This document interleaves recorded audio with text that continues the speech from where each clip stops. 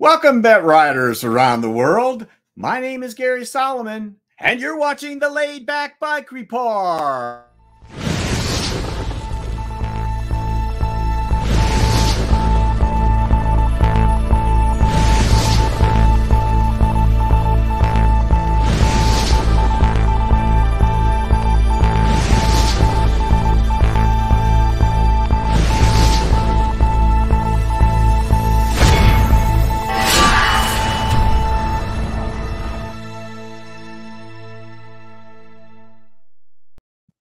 Well, I am super happy to have you all with us for today's Laid Back Bike Report. Let me tell you what we've got coming up for you today. Honza Galla, our news reporter, will be with us with his Recumbent news of the month. And we're going to head out to California, where we're going to find Al and Alice Krause. They are the co-directors of the Battle Mountain event World Human Powered Speed Challenge, where Trey and I are heading in about a week. So very excited to hear from them all about what's coming up in that event and what their expectations are. Then our old pal John Hodkin is with us. InnerTuba, you might remember that title for his organization. He is planning on a trip to the USA again in 2023 up the Mississippi River. And we're going to talk with him and hear all about that and his fundraising and what he's up to with his house concerts as well. So lots going on with John. Then we have Heiko Truppel from Germany. Heiko is the marketing director for HP Velotechnik, and they have a new e-assisted bike called the, well, it's not a new bike, but they have an e-assisted version of their Speedmachine bike. And he's going to talk all about that. And then Larry Seidman took the initiative to do an interview with a very interesting gentleman, Paul Kilgore, will be with us. And Larry's going to talk to him about the Crested Butte mountain biking event. And these folks riding in this event were all people, many of them were from the Paralyzed Veterans of America. And a really interesting event. Lots of great video there.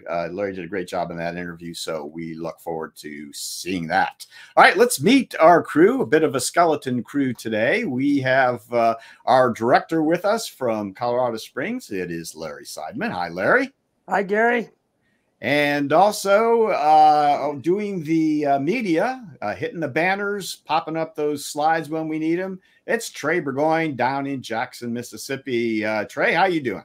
Awesome. How are y'all? All right. Well, I can hear them all saying they're doing great as well. So thanks, guys. Appreciate your help being with us today. Let me tell you how you can join in with the live chat today and participate in the Laid Back Bike Report. Facebook, you can just comment in the Facebook video that you see there. And on YouTube, the live chat is available usually just to the side of the video you're watching, maybe below if you're on mobile. So, yeah, let us know if you have questions, comments for any of our guests. And also, please let us know where you are watching from today. We'd love to hear that. Now, how can you support the Laid Back Bike Report? Well, you can like us on Facebook. You can subscribe to us on YouTube. And you can click that little white eye right up there. That will take you to our website, laidbackbikereport.com. And there you can learn all about our past shows, what's coming up. You can buy one of our Laid Back Bike Report hats that you see up there. All kinds of great information about us. So, feel free to jump onto our website. All right, let me tell you about our sponsors. First of all, we have TerraCycle, makers of exquisite recumbent parts and accessories for your bent, and Trail Side Trikes, a fine recumbent trike shop on the Withlacoochee Trail in Florida and also now in Knoxville, Tennessee. And TerraTrike Green Speed, the best in leisure, performance, adventure touring, electric, and portability. Wherever your adventure leads, TerraTrike will take you there. And Green Speed, where Ian Sims designs bring performance through science and engineering. And Laid Back Cycles, the top USA dealer for TerraTrike and the premier source for Cat Trike, Ice, and Green Speed. We give you the freedom to ride. And Connecticut Yankee Peddler. We feature multiple brands of trikes, including electric assist models. Test rides and Southern Iowa hospitality are always available at our mega store in Chariton. And Avenue Trikes. With the gearing you need and the comfort you want, it's time to enjoy riding again. They're in stock, ready to ship, and only $19.95. Dealer inquiries are welcome. And Azub. This company is a 3-time winner of the Trike of the Year award and has brought several unique technological solutions to the world of recumbent bikes, including the titanium front suspension on the Tie-Fly Trike. Combined with tuned rear suspension, it provides its owner with absolute comfort throughout the ride. And Recumbent PDX. With a 150 trike inventory, Recumbent PDX is the West Coast's only Cat Trike megastore. We have over 20 trikes on our showroom floor just waiting for you to test ride through our beautiful Portland neighborhood. Call or email to schedule your ride today. And EcoCycles, leaders in electric assist and customer support, with a line of specialized conversion kits to retrofit just about any bent model out there. Check them out at EcoCycles. Check out EcoCycles at cycles.eco right now. All right, let's get on with the show, folks. We're going to kick it off with Honza's news report. So, Honza, take it away. Hi, guys. Honza from Recumbent.news here once again. August was a sad month for the recumbent community and for the whole bicycle industry, I would say, because we have lost Mike Burrows, a genius bicycle designer and recumbent designer from UK. You may know him as the designer of the Lotus 108 full carbon fiber bike that won the Olympic race, the 4,000 meters race at the 1992 Olympic Games in Barcelona. He also designed the giant TCR bike frame, or gave it the direction in 1990s. He designed giant halfway folding bike, 8 freight cargo bike, and his main passion, and basically also the main idea that stood behind the Lotus 108 came from recumbents. Recumbent bikes and velomobiles were his main passion. He was racing till his 70s. He designed the Winchita Trike and Red Racer bike. His unique design with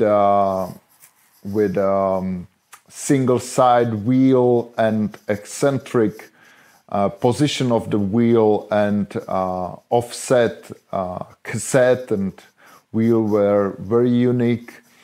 And we simply lost a recumbent advocate and very good person.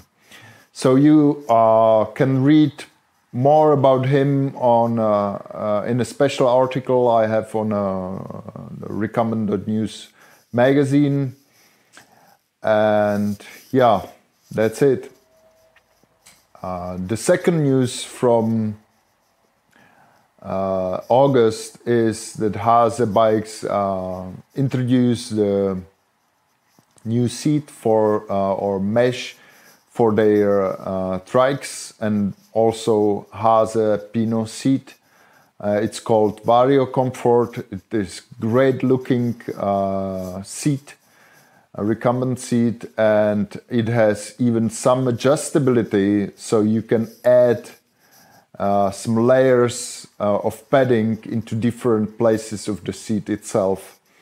So this is again very unique, very interesting innovation from Hase Bikes from Germany. And enjoy the rest of the Laid Back Bike Report and see you next month. Bye.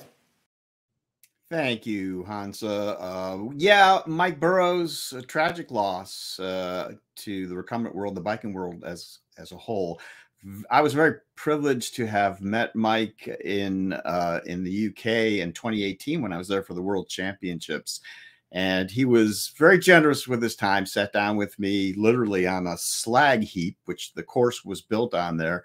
And we had a chance to talk for about 20 minutes. And wow, 20 minutes with Mike Burrows is an incredible chance to learn so much about bike history and development, which he was a huge part of. So we will miss you, Mike Burrows. Like Honza said, he has a piece in recumbent.news about Mike, and I have that interview with him from 2018 as well, if you'd like to learn more about who Mike Burrows was. And that will be in the description below, the link to that video. So, all right, folks, let's move along to our main segment here today. As most of you know, because we've been talking about it incessantly for the last couple of months, Trey and I are heading out to Battle Mountain, Nevada next weekend, actually now, to cover the World Human Powered Speed Challenge. We've had a couple of the builders on last month talking about their particular vehicle that they're bringing to Battle Mountain and how it was designed and built.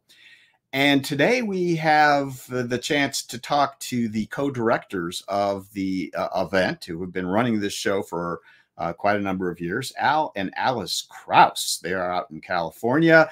And I think you're really going to enjoy learning more about Battle Mountain in preparation for the video that we will be creating when we're out there. So I think at this point, we'll just jump into the video. Larry, let's have a look. All right, guys, we are here with Al and Alice Krause, representing the Battle Mountain World Human Powered Speed Challenge. And they have been doing so for a while, and I'm really anxious to have a chance to sit down with them now and talk all about this great event. So, Al and Alice, welcome to the Laid Back Bike Report. Hey, thanks so much. We totally appreciate you having us. Yeah, this is fun. Great. All right. First of all, let's introduce you properly to our audience. If you would, can you tell us what it is you do at Battle Mountain? We herd the cats. We're cat herders professionally. No, we are co-directors, although she does most of the directing. If it's written or you have to sign it, she did that part. And I mainly talk on the telephone. Yeah, we take turns with the jobs, but we're the event organizers, I guess would be our official title. And then we also are, he's the president of the International Human Powered Vehicle Association, and I'm the treasurer. So we also work directly with the board of the IHPVA about the rules for the competition and make sure that those are followed so that the world records that are set are legit. Right. I know that's a really important part and something you guys work really hard on. All right. Well, let's start out, if we could, by defining what we're talking about here. Describe, if you would, to us what Battle Mountain and the World Human Powered Speed Challenge is. Well, it's a competition of the world's fastest bicycles. It's human-powered vehicles where there are no design rules, really, and it's the optimum location for the 200-meter record. And we do our best to make sure everyone gets a good shot at setting a record there in whatever category they're in. All right. Well, let's go ahead and start by describing, you said it was a great location. Let's describe the course. What's that like? It's on Highway 305, which is outside of Battle Mountain, Nevada, heading south toward Austin. And it's at, we wrote this down, 4,619 feet in altitude. And it was found by one of our members of the IHPVA years ago, Matt Weaver, who was looking for a place that we could do this 200-meter biking event. And he drove all around the western United States with an altimeter and his computer laptop on his seat next to him and just downloaded data, length of roads, altitude, took some wind measurements, and then went back home and crunched all the data. And this was the spot. And it just so happens that it's right next to Battle Mountain, which is just a great name for our sport. And also they're a really friendly town, and they welcome us, and we get to be there, and we consider them family. Nice. Very nice. All right. So there are different sorts of bikes that race there, and they can be sorted into categories as well. Can you give us an idea about the categories of racers there? Well, we'll start with the open class, and it's divided by men and women, and there's no restriction on that. Those are typically two-wheeled vehicles, and we also make a distinction for multiple riders, multi-track, and you'll see 3- and 4-wheel vehicles there. Also, arm power and juniors. There's several categories of juniors, and it's any combination of those two. You can have an arm-powered junior tandem, and we'll recognize it. Okay. And just as an aside, it was something that really grabbed my attention a couple of years back. Multiple riders on a vehicle. You've had one that was a lot of riders. What was that bullet-shaped thing that you guys had? That was the Sprocket Rocket. They were great. They were fun. It is an amazing vehicle, and they did everything they could to make it would just go one speed pretty much. Well, they pushed as hard as they could, but it was. They tried every different technique to try and make it go faster down the course, sprinting early, sprinting late, and it pretty much had one performance, and they got over 55. They did great. They all earned a 55-mile-an-hour hat, and the crew was great. And the logistics of handling a vehicle that size on the course, they had worked out really well. They had a special trailer, and the whole crew knew absolutely what they were doing, and they were all drilled, and they were a great team, and we look forward to them coming back at some point. Let's talk about the sorts of people that actually come and groups that come to Battle Mountain. What sorts do you get? It's a pretty broad cross-section, actually, and there's lots of great representation from the universities, and they typically bring student riders, so these aren't necessarily always pro-level. Sometimes they do recruit pro-level riders, and this year their French team is bringing Francois Purvis, who I believe is a record holder in several of the UCI categories. So that's going to be very exciting to see his performance. And then your home builder, rider, owner person, maybe they're a strong amateur.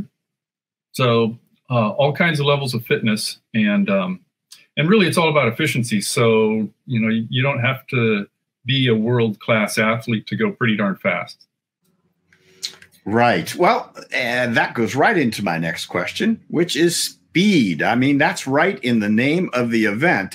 So perhaps people who are not familiar with what goes on at this event at Battle Mountain, maybe they would be surprised to know how fast these bikes are actually going. What sorts of speeds can be attained at this event? Well, the top speed right now is the men's world record, and it's held by Todd Reichert of Toronto, Canada, and it is 89.59.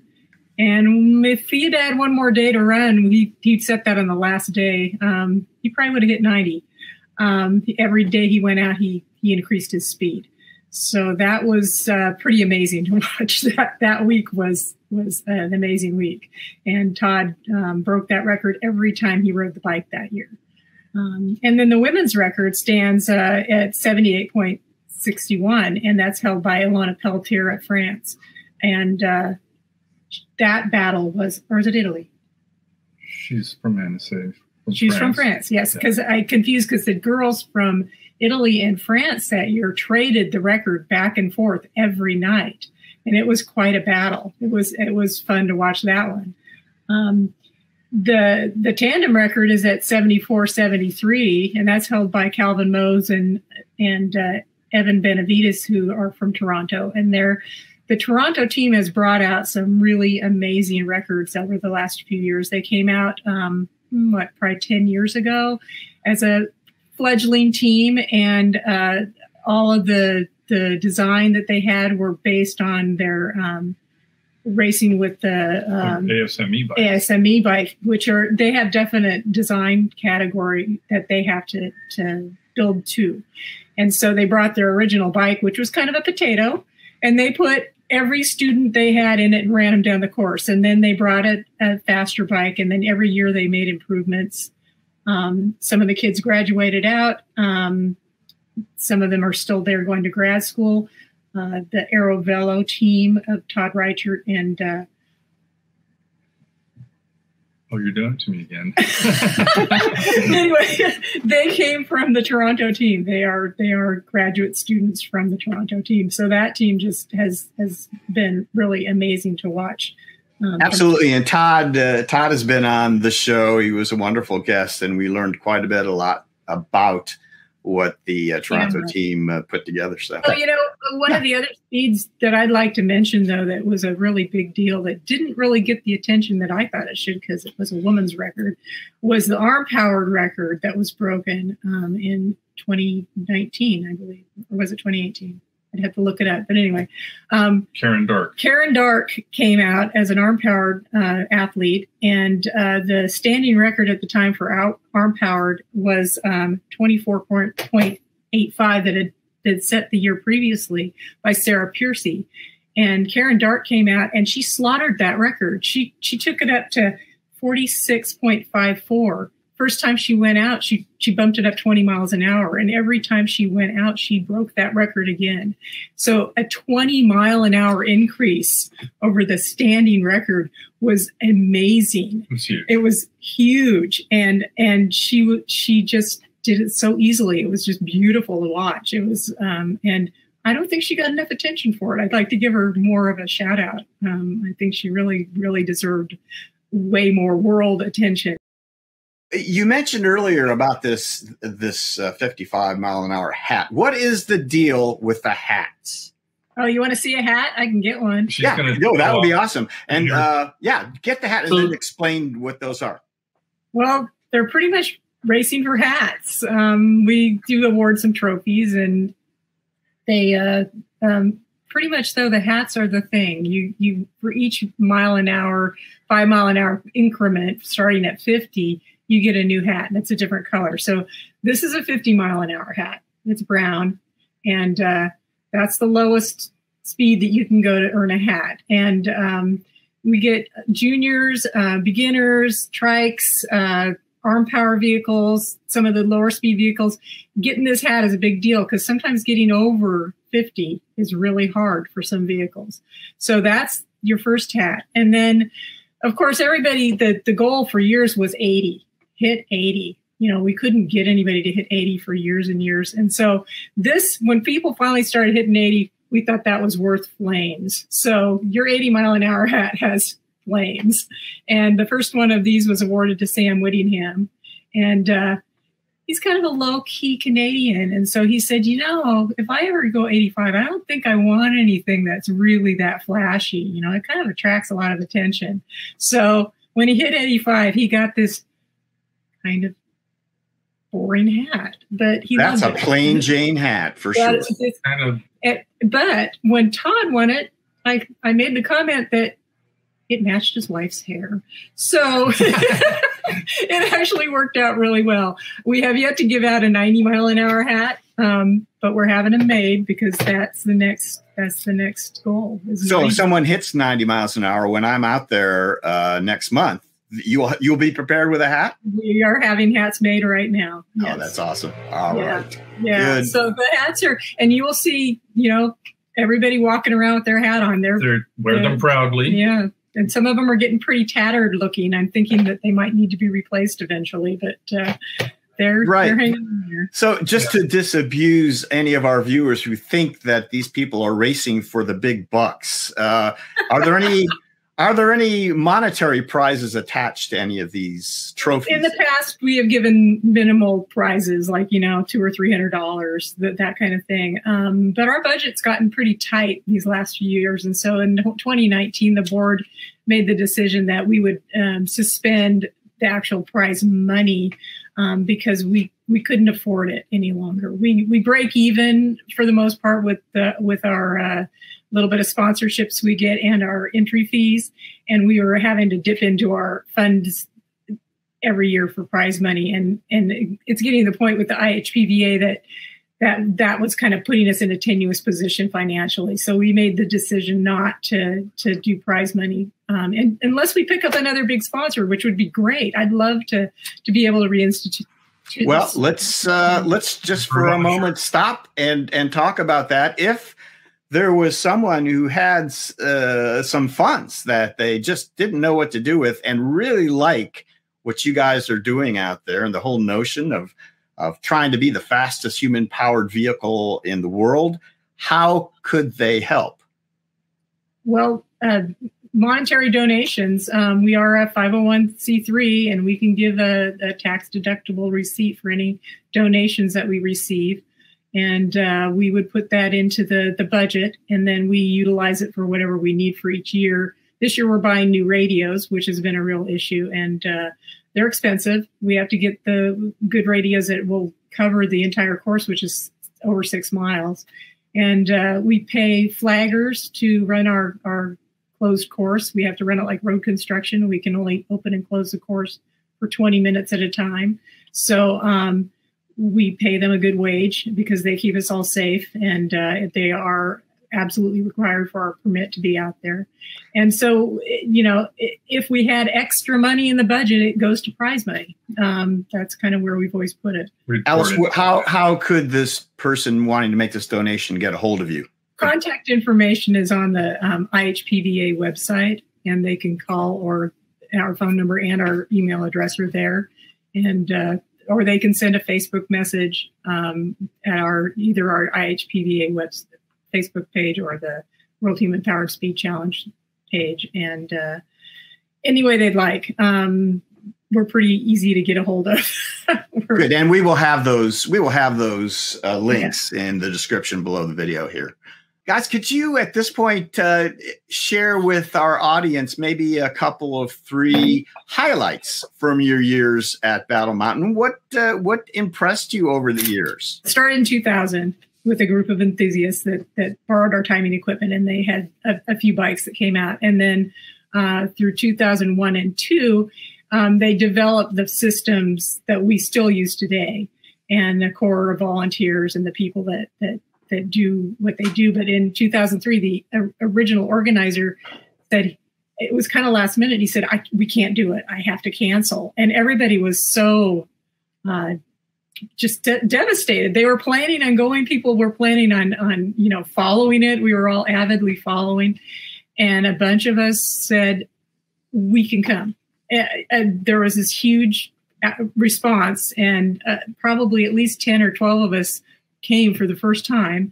And we kind of put our heads together with George and Carol Leone and said, can you kind of run it, and we'll come and do whatever? And they said, yeah. And other people kind of put their hands up, and we all showed up that year and started, doing what we do, and then developed more systems that Carol was really good at putting together the paperwork that we follow, because a lot of it was just, you told the next person that was running it how you did it, but it wasn't ever put down on paper. Carol did that. And it has become, gradually streamlined as far as all of the things that how we do what we do to make it work. And, but it really 2003 was kind of the beginning of it growing to what it is now. So that was pretty important. One of the big things that Al was always a big proponent for was turning it into an open. So it was an invitational before, and I felt that was limiting, and it was the best place in the world, and everyone should have a crack at it. So we turned it into an open, and there was a little bit of controversy with some of the existing riders. They didn't want to qualify, but I eventually convinced them, and then we moved the qualifying out to 305, and then that led to the shortest course runs, and the event grew, and it responded, and Now tell us what that means. So that means that an entrant, somebody who comes there, doesn't automatically get to race, right? They have to qualify. Is that how that goes? Tell me about qualifying. The qualifying serves two functions. Is that it's a physical demonstration of your bike's stability. We want to see your bike go in a more controlled lower speed situation and stop, and that you have control of it. And also to get an idea about how fast you go so we can integrate you with the rest of the riders. Because our time on the road is limited, we can only run a few bikes at a time, and it's best to know about how fast everyone's going to go so you don't have overtaking on the course and other complications. So everybody qualifies, and then they get moved into a group. There's a minimum speed requirement. The whole process is it's difficult to describe. Once you see it happening, you pretty well get the idea. But it's as fair as we could make it and integrate all of the different categories, men's and women, together based on speed and merit. So it took a while to develop that too. That system came later. It's a work in progress, the whole thing. And as the guys go faster, as the people go faster, we have to manage it. Why is the time on the road limited for you guys? That's part of our permit. Nevada Department of Transportation will not allow us to have the road closed more than 20 minutes at a time. We've lobbied them a number of different ways, from being sweet to being, kind of even semi-demanding. And they say they're pretty adamant about, nope, that's it, 20 minutes, that's all. Unless there's an emergency, like if we have a bike that's down on the course, then, they'll allow for us to have the time to get that bike cleared of the course before we open it for traffic again. But it's an open highway, and it's actually fairly busy. It's a busy highway. We have people backed up waiting at the roadblock to get to town or to get to work or get to school. We actually delay the morning start until the school bus passes. That's part of the thing that we learned how to work around, because we would get complaints that the school bus was sitting at the roadblock. And so it's like, okay, well, when are you coming? And they told us, and we just don't start till after the school bus goes by. So you guys line up as many people as you can. As the road opens, as the road closes, you send off the riders as quickly how often do you send them off? Every 5 mile rate, you don't wait for them to complete it. There's only 2 minutes between launches typically, and 4 bikes in a heat.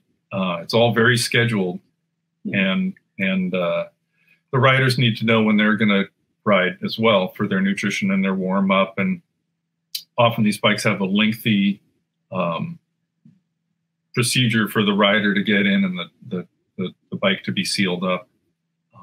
So we try and let everyone know pretty much, within a few minutes of when they're going to run, and sometimes they're still late to the starting line. You got a problem then. So they run, and then you have to open the road. They open the road, and then what? You just allow the traffic that is built up through, and then close it again? Is that how it works? Okay, so it's not a timing. It's not like it has to be open so many minutes. You let the traffic through, you let the close it down, and now you got another 20 minutes kind of thing. Right. And then we have what we call a sweep car that's generally driven by our friend Dave Larrington, who comes all the way from London. Or Paul Gracie. And rents the fastest car he can, and then he goes up the road after all the other cars have left to make sure nobody's pulled over on the side of the road and is sitting there, because we need to make sure that there are no vehicles anywhere on the course. So we send the sweep car up. They get to the top of the course, and he radios back and says it's clear. Then the teams can start getting out on the road and start staging. So our 20 minutes is probably at least 10 of it is involved in just making sure the road is clear and the teams are setting up. So we really only have about 10 minutes to send the bikes down the road.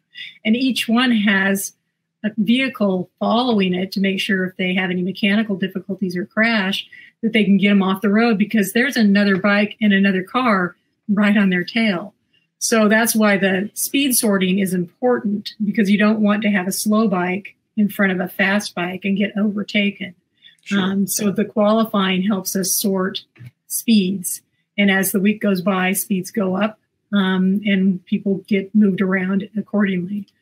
So there's a certain amount of positioning that we have to make sure is accurate enough. And we've been surprised. I mean, we've had 3 bikes in catch at the same time that we all had to scramble to make sure we caught them all. It gets to be kind of a rocking and rolling thing down there. And it's... Yeah, if one bike throws a chain or has even a minor technical problem, another bike can catch it. And then you'll have a situation where maybe there's 2 bikes in the timing traps at the same time and the timers have to sort things out. But and it's not as though these streamliners have great visibility around them as to what's going on, because they can pretty much most of them see through a monitor of what's in front of them. Is that very limited field of view, and it's out the front. So if somebody's behind you, you don't have any idea. Yeah.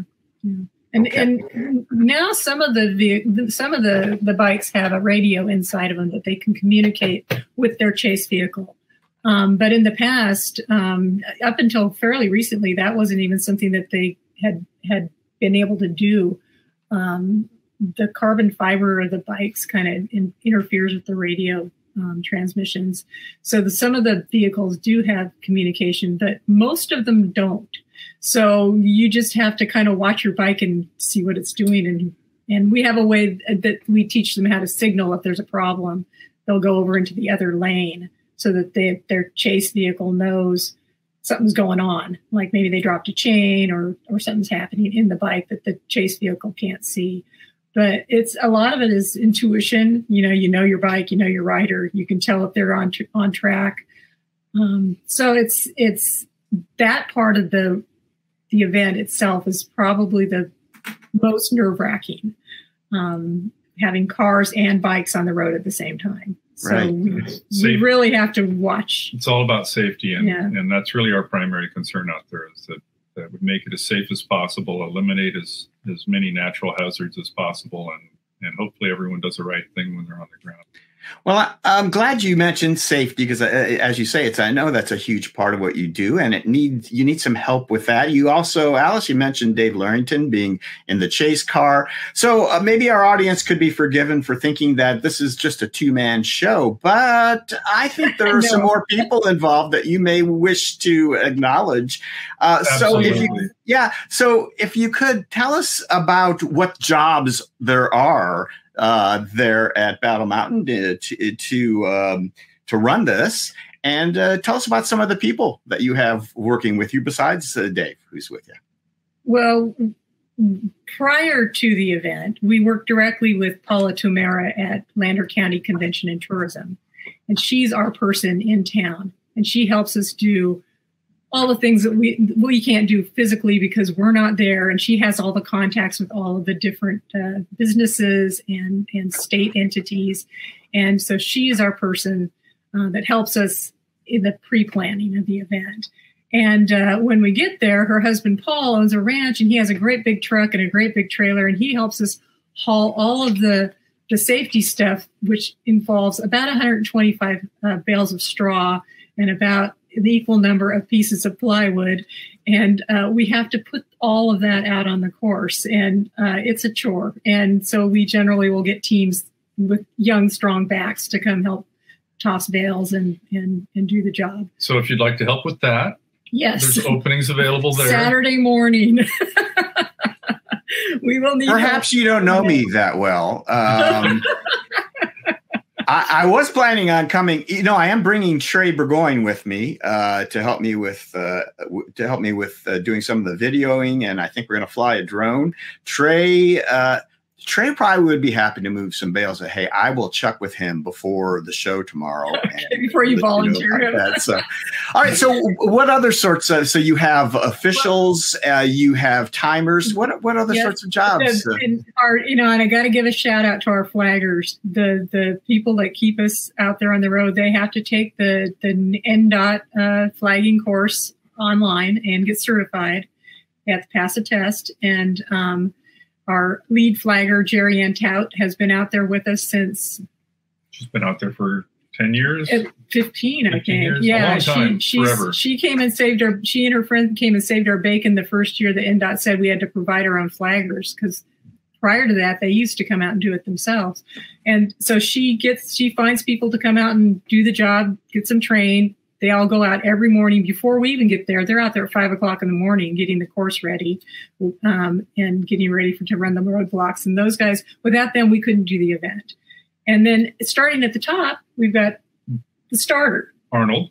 Yeah, Arnold. And he gets all the bikes lined up, ready to go, yells at them if they need it, makes sure that they're all ready, keeps the chase vehicles ready. And he runs the show at the start. And typically he has an assistant. We're not sure who that is this year. That might be one of those positions that's available. We can talk to Arnold.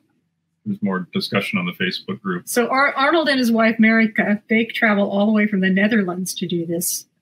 They love this punishment, and they come every year to help us. And without us, without them, we'd probably be pretty lost.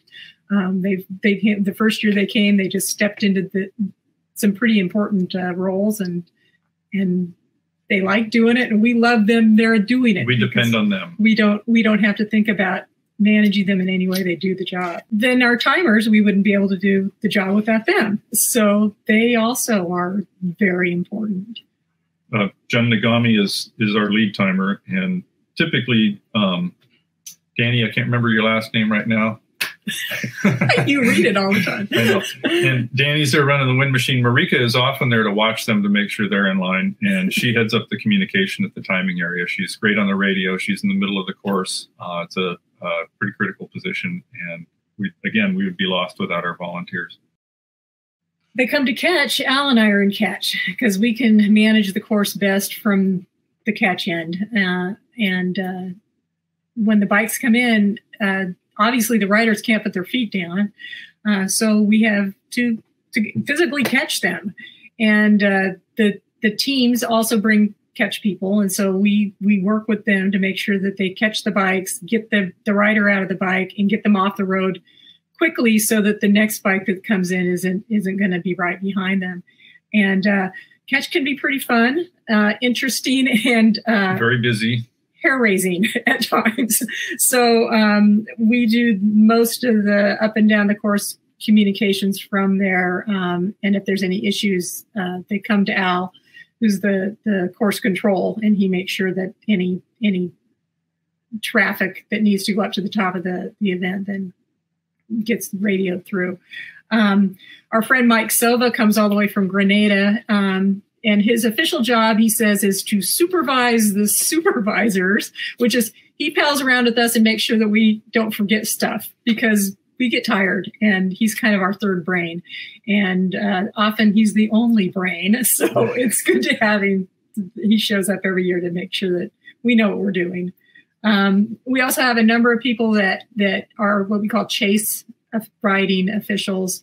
They get in the vehicle with the team, and it's their job just to run the radio. Because in the past, we gave the radio to the teams and said, okay, if there's a problem, you need to let us know. But in the midst of the crisis that they're handling, often the radio transmissions would be forgotten.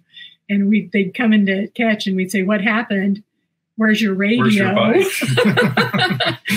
And then they would look around in their car and find that they'd been sitting on it. So we decided a few years back that it'd be best to have one of our officials in the car, and that's their only job, is to talk on the radio, or not talk on the radio if there's not anything going on. And our friends, Larry Lim, who's one of our rider builders, brother and sister showed up one year, Frank and Joyce, and they jumped into that role, and they love doing the chase official. And so they've become our go-to for that. They're not officially in charge of that, although they're in charge of that. Right. Yes. So, and then we already mentioned Dave Larrington that runs sweep. And then we also have Robert Barnett, who comes all the way from Oklahoma, and he officiates the drag races, which is one of the kind of fun things we do on the side of this event that isn't an official on 305 event.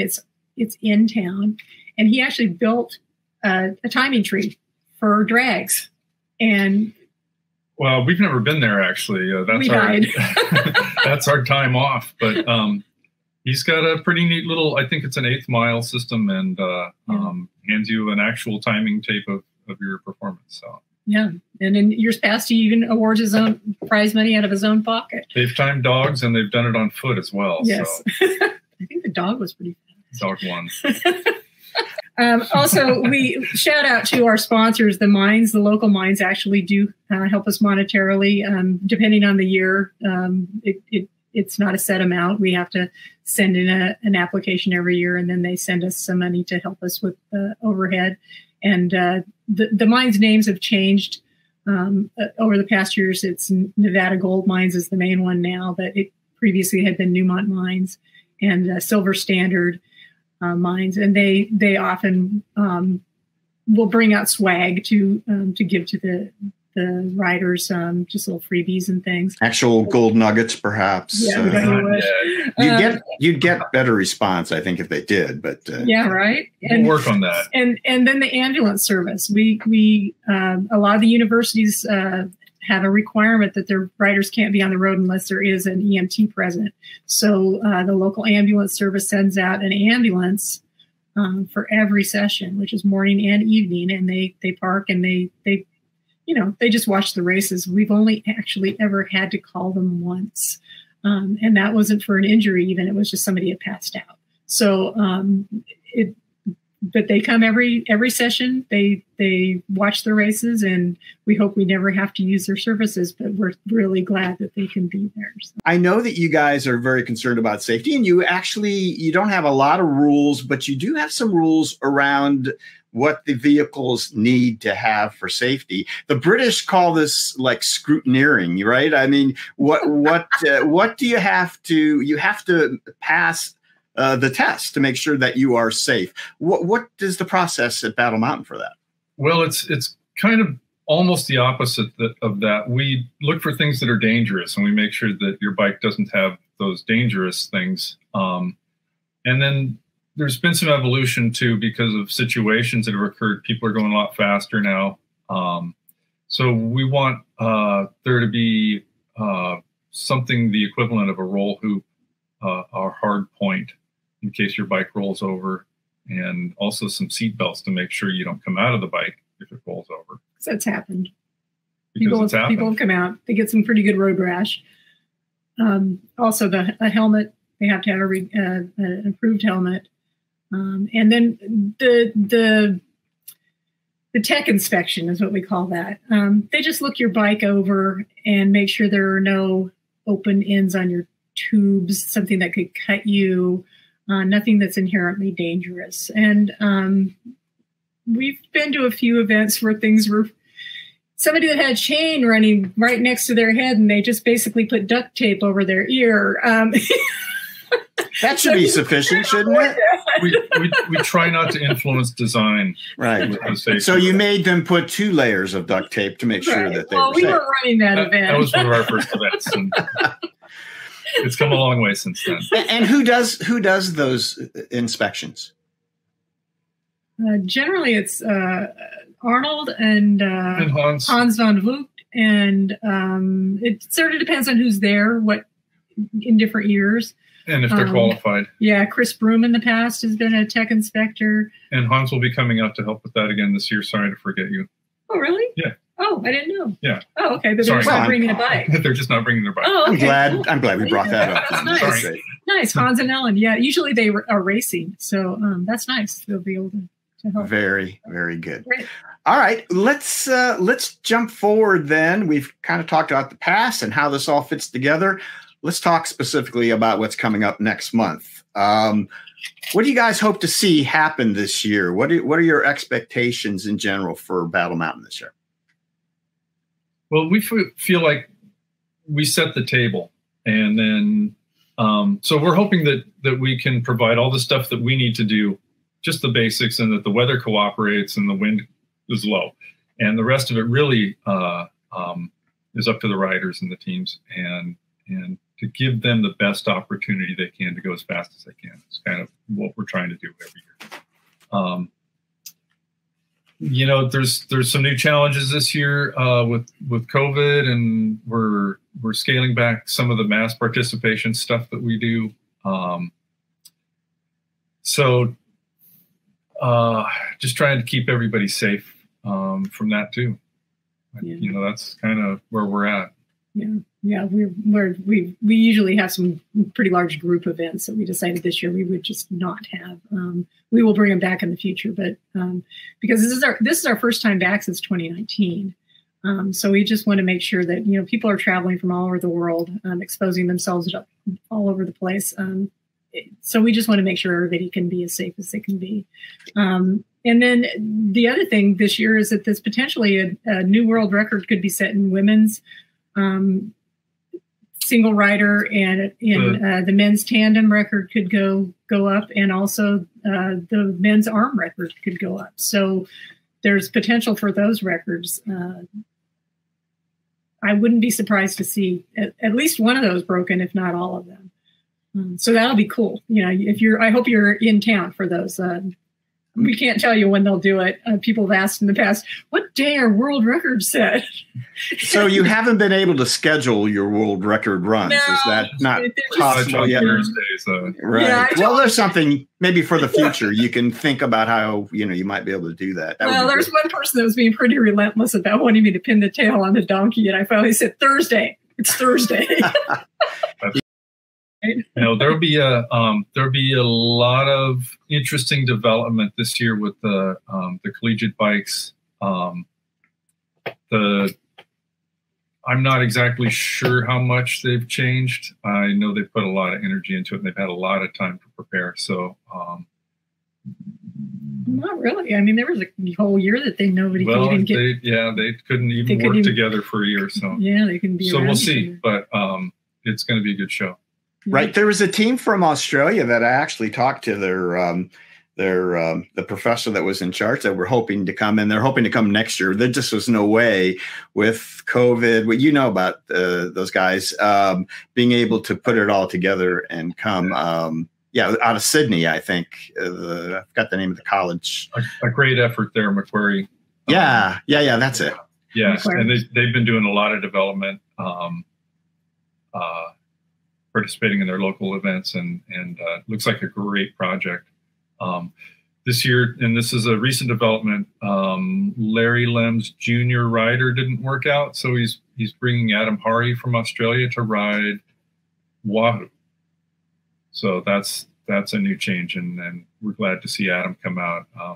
Again, another great athlete, gifted builder. We wish he could bring his bike out. He needs support. I was hoping that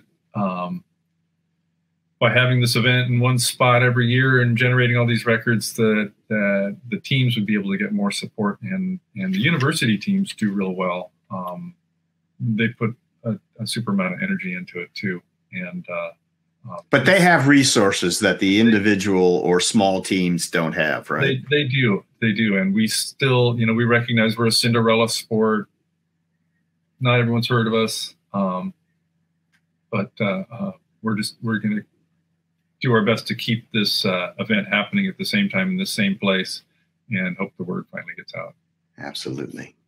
All right. All right. Let's get to what it is you want to say to the folks that are going to participate this year in Battle Mountain as the co-directors. Perhaps most of them are watching at some time or another before the event actually takes place. You have the stage. Alice, what are you saying to the folks that are about to race next month?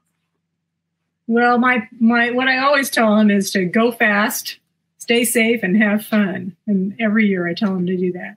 And then I also tell them the first night, we have a mandatory meeting for all the teams so that they can get all the information they need, get signed up for racing if they haven't done it yet, and tell them that while they think they're there to set world records, they're actually there, and it will be a really good event if I don't have to yell at them, because I don't want to yell at them. But we will if we have to. It's a big family, and often we feel like our role is more parental. Don't make me mom you. And everybody knows everybody else there, and I think that. Well, no, we have newcomers. Well, and we welcome by them. the end of the week, Yeah. we're all pretty bonded, Yeah. you know, and it's unusual for a competition that you have this kind of feeling of and see this kind of mutual support where teams are helping each other with parts or labor or advice, and it's special and it's unusual, and we're trying to hang on to that as we grow. So we don't want to lose that part. So yeah, they all become part of the family, and you know, we every time we have a wrap-up meeting after we've been out racing, first thing we ask is there anybody new in the room, so that they can be introduced and everybody says hello and welcome, and you know, so that we all get to know each other. It's not anonymous. You don't get to come and be anonymous. We're gonna make sure that everybody knows who you are. So get ready for that. Yeah, get ready for that. And if there's anyone thinking about racing at Battle Mountain in future years, that sounds like a really fun, encouraging kind of, it's a nourishing atmosphere for those that want to build and learn, isn't it? Absolutely. Absolutely. Even if they're not participating, even if you just come out to see it and you're thinking about doing it, do so. You get to meet everybody, from the beginners to the world record holders, and it's just a super experience. It's you know, and being out in Battle Mountain, I think the environment kind of lends to that. It's pretty extreme. It can be. So even out there, you know, you might have to give someone some water or loan them a coat. Shoes. All of those things have been forgotten in the past. Okay, noted. I might need to just remember that. That's right. So, okay. Yes. Yeah. Okay, great advice, folks. There you go for the participants. You'll get a lot of help from these two right here, but do not make Al and Alice furrow their brows. Okay, that was, I guess, the lesson there. All right, and then pretty much lastly on this, what about spectators, people that are coming, people that might think about coming, like me? What is there to see for spectators? Do you encourage them? How about making spectators into volunteers? What is that all about? What do you think? It happens regularly. Yeah. If you're not careful, we'll hand you a radio and send you somewhere to do something. Yeah, we often recruit from the people that show up to help us out there because we're shorthanded, and we've gotten some of our best volunteers that way. For spectators, Paula at Tourism actually bought grandstands. We have this gorgeous set of tow behind your truck grandstands that unfolds like some sort of magic, that have an awning over the top, and they're right on the finish line. And spectators now that we also got a little road pulled in there so people can actually drive up and park next to the bleachers. And we don't let them out until the racing's over or the road is open, but they can now park there, sit in the bleachers and watch them hit the fastest speed at the finish line. And it's really improved the number of people that can go out and actually enjoy the event. So that was a big deal when Paula did that for the event. And, you know, we encourage spectators to come to catch. They have to stay, you know, back a ways so that they're not in our way, but catch can be fun, and they can bring chairs and sit down by the fence and watch what goes on. We don't really encourage spectators at the start. The teams are very focused, and you don't want to get in the way. Don't want to interrupt their flow. You don't want to get in the way. They're not as friendly there. It's more like a party at finish. Yeah, but we have another thing that we purchased for the event one year with Tourism was the big scoreboard, the big digital scoreboard. And so it'll actually flash the bike's speed as the bike goes through the traps. And then we often have one of our volunteers at the spectator area with the grandstands with a microphone that's just talking in general about information about the bikes that are coming and some history and just highlights. We usually get somebody that's pretty knowledgeable about our history to do that. And Paul Gracie in the past, he was one of our past presidents for the IHPVA and has a great speaking voice. So he loves to do that for us, and others too in the past, Jonathan Woolrich and others have done that job. And it's really important because often the spectators are sitting there and they don't really know a lot about what they're seeing. And so that gives them some good context. And the nice thing about Jonathan is that with his British accent, even if he doesn't know what he's talking about, he sounds to us like he does. It sounds lovely. He knows what he's talking about. He does know what he's talking Jonathan about. definitely knows what he's talking about. Oh, he ran this event for 2 years. Yes. We're volunteers for him. Yeah, when we first showed up, he was the one running. It's the high desert, so it cools off at night. Don't forget your jacket, water, maybe a hat if you're going to be out there in the evenings watching. And shoes. Proper shoes. Don't wear flip-flops. There's actually scorpions out there. And thorns. All right. And tickets for the week-long event cost how much? $0. It is absolutely free. $0. So how are you going to beat that price? You know, you'd have to pay them to make it better. You can help the cause by buying a T-shirt or a hat or a poster. We'll have those available. Or join the IHPVA. Join the IHPVA. Become a member. That supports the entire club, and it's $35 a year. It's a bargain. None of this sounds like it's expensive. So as far as supporting, so we encourage that as well. All right, let's finish up with your hopes for the future of Battle Mountain, guys. What, looking down the road after this year, what are your hopes? What do you see coming? And what are your hopes for Battle Mountain? Boy, golly, you know, a permanent home is the big dream, and work continues toward that. But it's a long slog, and we may have to have 305 repaved before we actually get a home of our own. There was they talked on our previous program about the possible stadium thing. Do you want to not talk about that right now, or I don't even know? That's been a while, so maybe it's still it's in the works. We're afraid to talk too much about it because we might jinx the whole thing, but there is real improvement in the direction we're going as far as finally having a place that will be dedicated to what we do. It will be a multi-use kind of a place. Oh, and then we're going to, again, be looking for donations to build a facility. Yeah. Some major sponsors.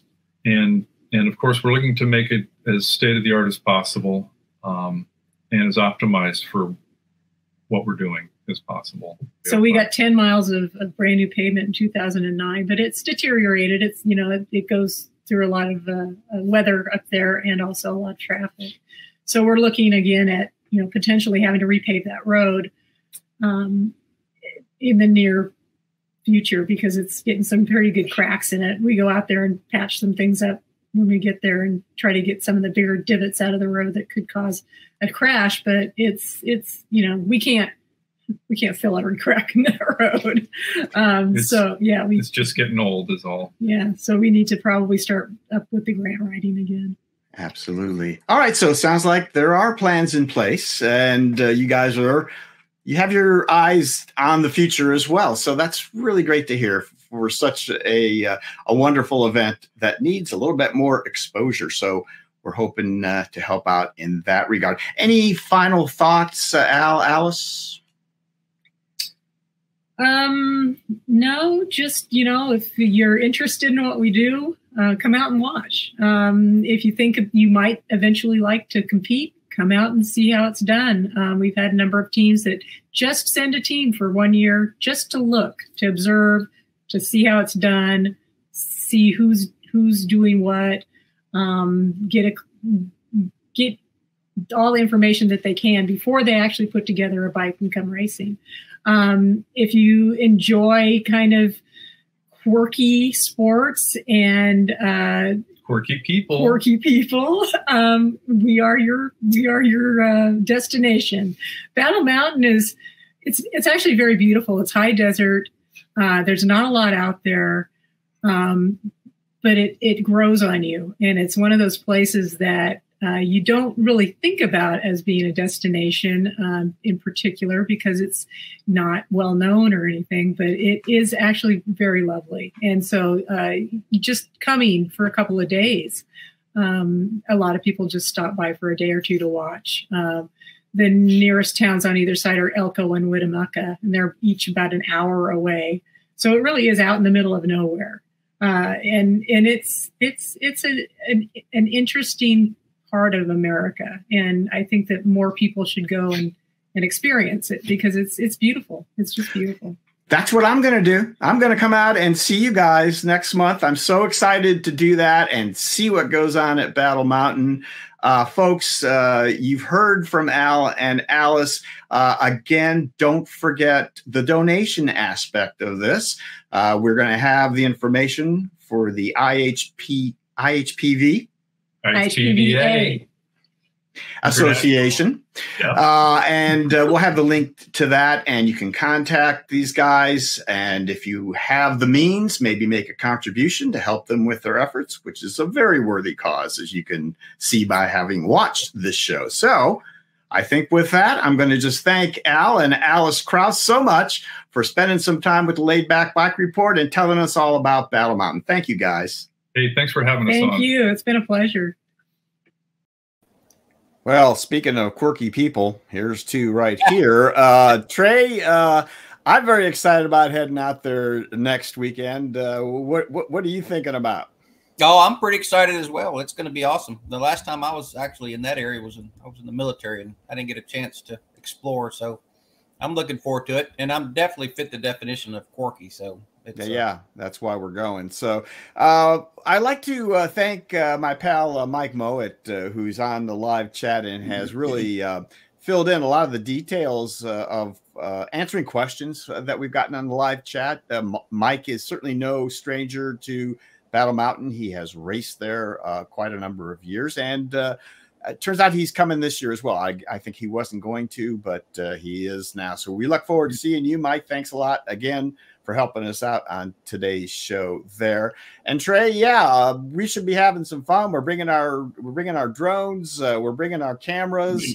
You apparently will be hauling some hay bales around. I'm sorry, I volunteered you for that, but no hablo.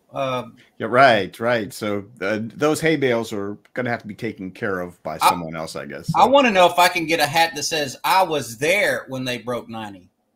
Yeah, I'll get you one for everything that you've done. So, all right, Trey, thanks, pal. Let's move along then, folks, if we can, to our next segment. Now, many of you know about John Hodkin, InnerTuba, who is a gentleman who lives in Scotland from the UK.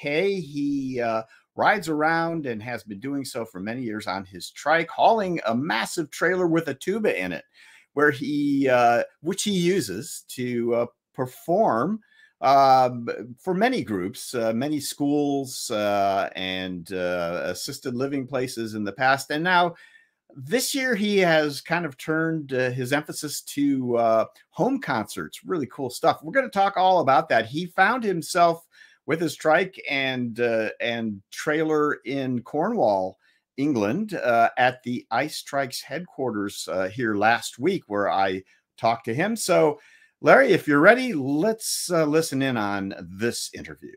Guys, we are here today with John Hodkin, otherwise known as InnerTuba, and our pal Patrick Selwood from ICE. Hello, guys. How are you today? Good, super well. Yeah, great. Thank you. Yeah. It is great. You guys are ensconced there in Cornwall at the ICE World Headquarters, are you not? We are. And what a privilege it is, for me, at least. You made it sound slightly more grand than it is. We are in effectively a big shed, but yes. No worries. I will just completely cut that out, Patrick. So I understand that house concerts is something that you have been working on for quite some time. And actually, you're really getting into it now. They've been fairly successful. So let's start out with what you've been doing here the past few months with the house concerts. Tell us about it. Yeah, well, the very first house concert occurred just before the lockdown. And I was motivated to think about doing house concerts, having come back from America in 2019, because houses are really big there and you can get a lot of people into them. And I thought the intimacy of performing in people's homes and incorporating that into touring into the future was a great idea. So I did the first one just before the first lockdown, and of course then, you know, it took a hiatus. It took a tumble for a while, and then I started doing them again in a very small way as the lockdown re-emerged. All of them from my home in the very far north of Scotland, and just now is the first time that I've been able to actually get to tour again, to actually be on the tricycle with a trailer and go, you know, a route with multi-day touring with concerts interspersed amongst it. I've been doing about between 25 and 50 miles a day over several days, coming from the northwest of England. I started off in the northwest of England in a town called Morecambe, and I came all the way down to Dorchester, which is in Dorset, very close to the south coast, and that's around about 300 miles. And some of the days were pretty tough. I did one day which was certainly in excess of 50 miles, coming from the southwest city called Bristol, and then you go over what's called the Mendip Hills, and that was the longest day. But you know, I was building up my fitness, and it's great to be back on the trike again. Actually, you know, doing what we love to do. You know, I've spent time in that area, and that's a serious ride without a 200-kilo trailer. Yeah, that's right. Yeah. So yeah, interspersed with house concerts, but they've not just been in houses. I've done them in tents. I've done one in a wheel building factory, a bicycle wheel building workshop in Bristol. I've done some under gazebos. I've played and performed with brass bands in their band practice rooms. So it's kind of house concert with added repertoire and added context now as well. Yeah. Okay, and then that brings us to your latest house concert, which wasn't actually in a house. Where was the latest concert, John? I was just delighted to be able to, I don't know, give something back to Ice Trikes for all the support they've given me over many years now. Since 2006 was the first time that they sponsored me with the provision of the Ice Mini, which I've still got. So it was really nice to have this thank you, and I don't know, it was the biggest house concert I've done. It was done in one of the factory on one of the factory floors, and the place was full. Luckily, we were able to borrow one of Ice's bigger televisions to put the visuals and the videos up on there, and I just had an absolute ball performing. I don't know what you guys thought. Yeah, it might be nice to ask Patrick about his impression. How was the concert? Yeah, no, it was fantastic. We had a great time. We were able to invite all of the kind of families and kids of the people who work here to get a bit of a fun thing for us all to do together. We had a pizza van in the car park afterwards, so it was a bit of a lovely get together for us here. And John's kind of concert and talk hybrid kind of theme is really nice to see. It kind of gives a kind of context to the songs and the musical pieces, and it's more poignant than I expected. It was really fantastic to see. Yeah, good. Nice.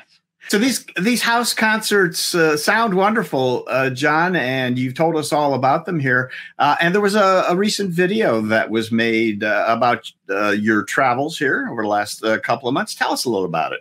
Yeah, absolutely. It was really, really nice to have the opportunity to have yet another video produced. I mean, you've done many, as we know, Gary. Thank you for Laid Back Bike Report. But this came about as a result of some people who stayed with me through warm showers up in Thurso in the far north of Scotland. And by complete coincidence, they happened to live on the route that I was plotting to come from the northwest of England down to the south of England.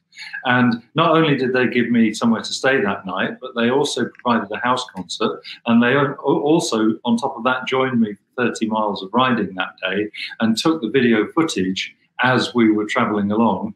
And within a day and a half or less, Marcus had edited it all and completed it, and it went online. And I'd love to share it with you now for your viewers, because it absolutely encapsulates everything that there is about InnerTuba touring and InnerTuba performing in a vignette. The background music is me playing the tuba, and the piece was written for InnerTuba by an old friend of mine, Gary Lewis, and he's playing the piano on this music, which is called Intrepid Trike. Oh, that's nice, isn't it? Look at that.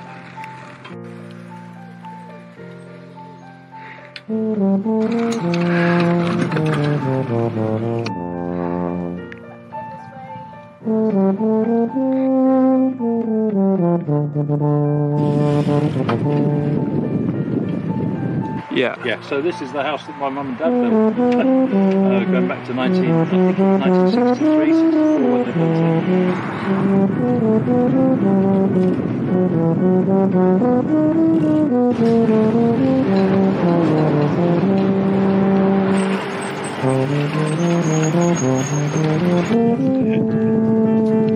This is ideal, lovely.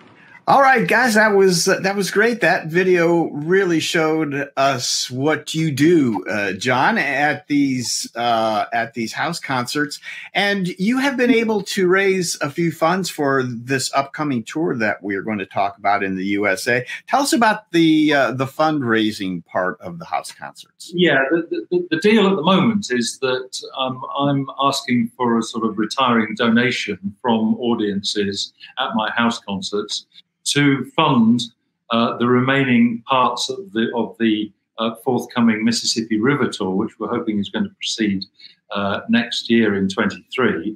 And audiences have been very generous in their attention to what I'm doing, but also in putting money into the hat at the end of the concerts. And we've made substantial inroads into the last piece of fundraising that needs to be done to secure my tour next year.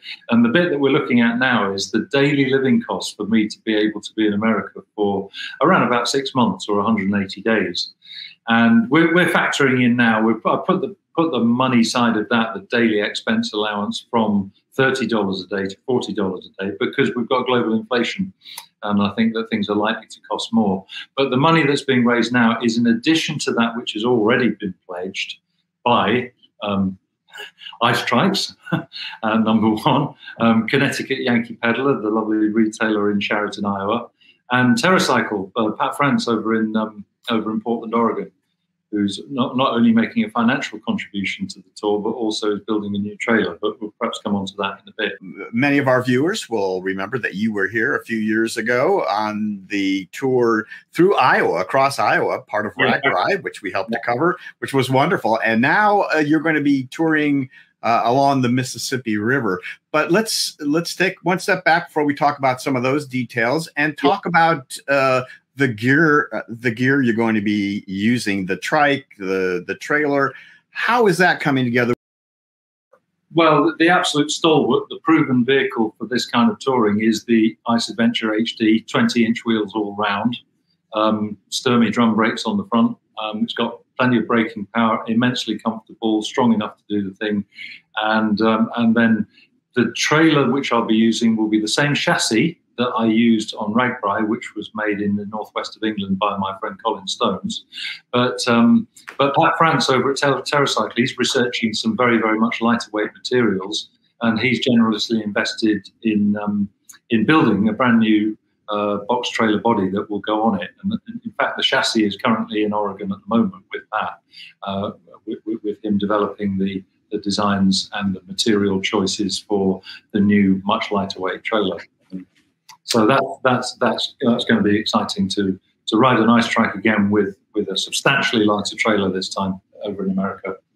And one of the benefits of coming down to ice trikes and meeting everybody again in person, it's lovely to see everybody again here. they're such a nice, welcoming bunch, and full of expertise. Is that we've been able to sort of share ideas as to what differences we might make in the trike and the setup for the Mississippi River Tour.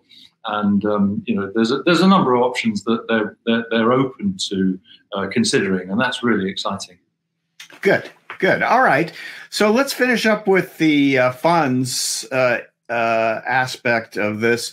So let's say that you have raised enough to make the trip through your home concerts and through your donations. What's the next step? What do you need to do to get over here? Well, after we've established that I've got enough money to cover all of the costs of getting there and health insurance and daily living and so on and so forth, I apply for a visa to come to America and have permission to stay there for more than 90 days. If you're going to be in the country for more than 90 days, you need a visa. And one of the questions they ask is, how are you going to support yourself? How are you going to prevent yourself from becoming vagrant in somewhere like Dubuque or Baton Rouge or Nashville or whatever? So that would be the first thing. Any money that's left over after that will be going into blinging a ride up or accessorizing. And there's always, whilst what I've got is kind of adequate, there's always more that I can buy. Well, let's delineate some of this bling. What are you after? What else do you think you might need? Well, I think that the sun is incredibly powerfully strong, and if it were possible to have some sort of a sunshade that goes onto the recumbent trike, we've all seen those, but I need to have one which is strong enough and non-flappable enough to be able to withstand being ridden down hills at speeds sometimes very fast. Sometimes something like a canopy. You're saying, and John, of course, you are unflappable, so only the canopy would need to be unflappable to match your unflappableness, whatever that word is. Yeah, I mean, if it's going to sort of whap about all over the place and really become dangerous and untether itself at speeds of over 25 or 30, 35 miles an hour, then it's really not going to work terribly. It won't work. Sure. All right. What else? Solar PV. I was looking into the combination of dynamo hubs and solar PV, but in conversation with quite a few people who have experimented with these sorts of things on world tours and so on, the advice seems to be coming back that solar PV on its own is likely to work well, partly because I've got a big surface area on the flat of the trailer that I can adorn with lightweight laminate plastic monocrystalline solar PV, and batteries technology is coming on as well. And with that, I'll be able to power the other toys that I will want to buy, which is things like sat nav. I've also got all of the I want to do an outdoor show, which will involve charging up speakers and having a bit of amplification for that, and road lights and mobile phones and Garmin's and all of the things that you need in order to stay in touch with people and stay safe. And so many's the time that I will be able to charge indoors, because I think the hospitality is once again in America going to be very high. But there will be times when I'm away and I'm out in the middle of nowhere and I don't have access to mains power, and I'll need to be using solar PV for that. So that's those are the sorts of things that I'm looking into at the moment. But that I'm only going to be starting approaching companies and saying, can you help with that, when it's absolutely in the bag that I'm going. Because that's at the point where I can say, can I borrow one of these? Would it be useful for you if I took one of these on, these rather elaborate battery power packs and things like that? The time to ask people to help with that is when we know that we're going. All right. Yeah. At the moment, it's the funding for the main tour itself. Okay, John. So let's see if we can get it in the bag. If people want to help you get it in the bag, what's the way to do this? What are you going to be doing, and what can you ask of our audience to help you achieve this goal? Okay. Well, the first thing is that people can donate in cash if they're lucky enough to be able to come to a house concert by being proximate. But we've also got 2 online donation streams, which can be found at innertuba.org.uk/donate/. Simple to find. And on there, you'll see two giving campaigns, one in US dollars, which the money goes directly into a US bank account. So we avoid the need for going through what are quite punishing exchange rates at the moment between pound and dollar. Yeah. And the second one is for people in the UK or from any currency. There's a PayPal donate for mostly for people in the UK who want to donate pound sterling. So if you're stateside and you're feeling generous and you're feeling that you want to make this thing happen, we need about another $2,500. I think it's achievable with a combination of generosity online and people coming to house concerts. And I think we know definitely that the Give Butter campaign, which is the US dollar one, is definitely working, having been a bit sleepy for a while, because you put in $5 yesterday, didn't you, Gary, just to check that the whole thing I did, and I checked my investment this morning. It has not gone up, John, as you had promised, but I'm going to stick with it in any case. So, yeah. So that's the way you think things along. Once I'm actually on the road, once I'm there, the whole thing turns around, and I won't be asking for money for myself. I will be asking for donations, and those donations will be to go towards helping children and young people with special needs right the way up the length of the Mississippi River. So I'll come into contact inevitably with all sorts of initiatives which are, I don't know, an elementary school wanting to put in a sensory playground, or a cycling initiative wanting to get children with special needs onto a bike project, or some kind of thing which is going to enable music therapists to work with children with learning disabilities, that kind of thing. But it's going to be little grassroots projects all the way up the river, rather than one big funding campaign for one major organisation. Of course. Yeah. And that's super, the way that you support other causes as well on your journey. John, lastly, I don't know that we have touched on the timeline here. So when do you anticipate you will be able, if everything goes well, when do you anticipate leaving? And you said 6 months here in the States, but when do you anticipate starting? I anticipate the first pedal stroke, which will be in Boothville, Venice, which is the southernmost bit of road in the wetlands south of New Orleans by about 65 miles. Going to start from there, probably the last week of March, first week of April, and then follow the spring as far as possible. I mean, I'm not going to be able to follow the spring all the way, because 150 days, 160, 170 days later, I'll be at the Mississippi headwaters, which is at Lake Itasca, and Bemidji is the nearest major town to there. Minnesota, yes? Yeah, in Minnesota. It's just quite close to the Canadian border there. And the route that I'm taking will be adventure cycling routes, largely, with detours into the major cities. So that's kind of... That sounds great, and we'll keep everyone posted next year when you're here, and maybe you'll get some folks to ride along with you. I'm guessing that would be something you'd be interested in. I hope so. Yeah, that would be wonderful. And if we've got the lighter weight trailer, they might not be so bored, because my average speed might go up to, I don't know, even 7 miles an hour. Who knows? It could be meteoric speeds like that. Yeah, that's why you have flames on the back painted. So clearly, so there's a gentleman sitting next to you that has nearly fallen asleep. Patrick, let me ask you a couple of questions from ICE's viewpoint. John talked about the many years of support that you have given him in his quest to educate kids and show them about triking and about music and everything that John does. Why has ICE supported John through these years? I think a big part of it is John's approach and his attitude and his kind of values align very well with us here at ICE. You know, he's passionate about what he does. He makes sure that he brings joy throughout all the things that he does on those trips, and it helps us to feel good about what we do and help promote ICE as a brand as well. It's not purely out of the kindness of our hearts. There's some capitalism in there as well, and we get a lot out of John's trips. He introduces ICE and the concept of recumbent trikes to a lot of people throughout a lot of areas that maybe would never see them.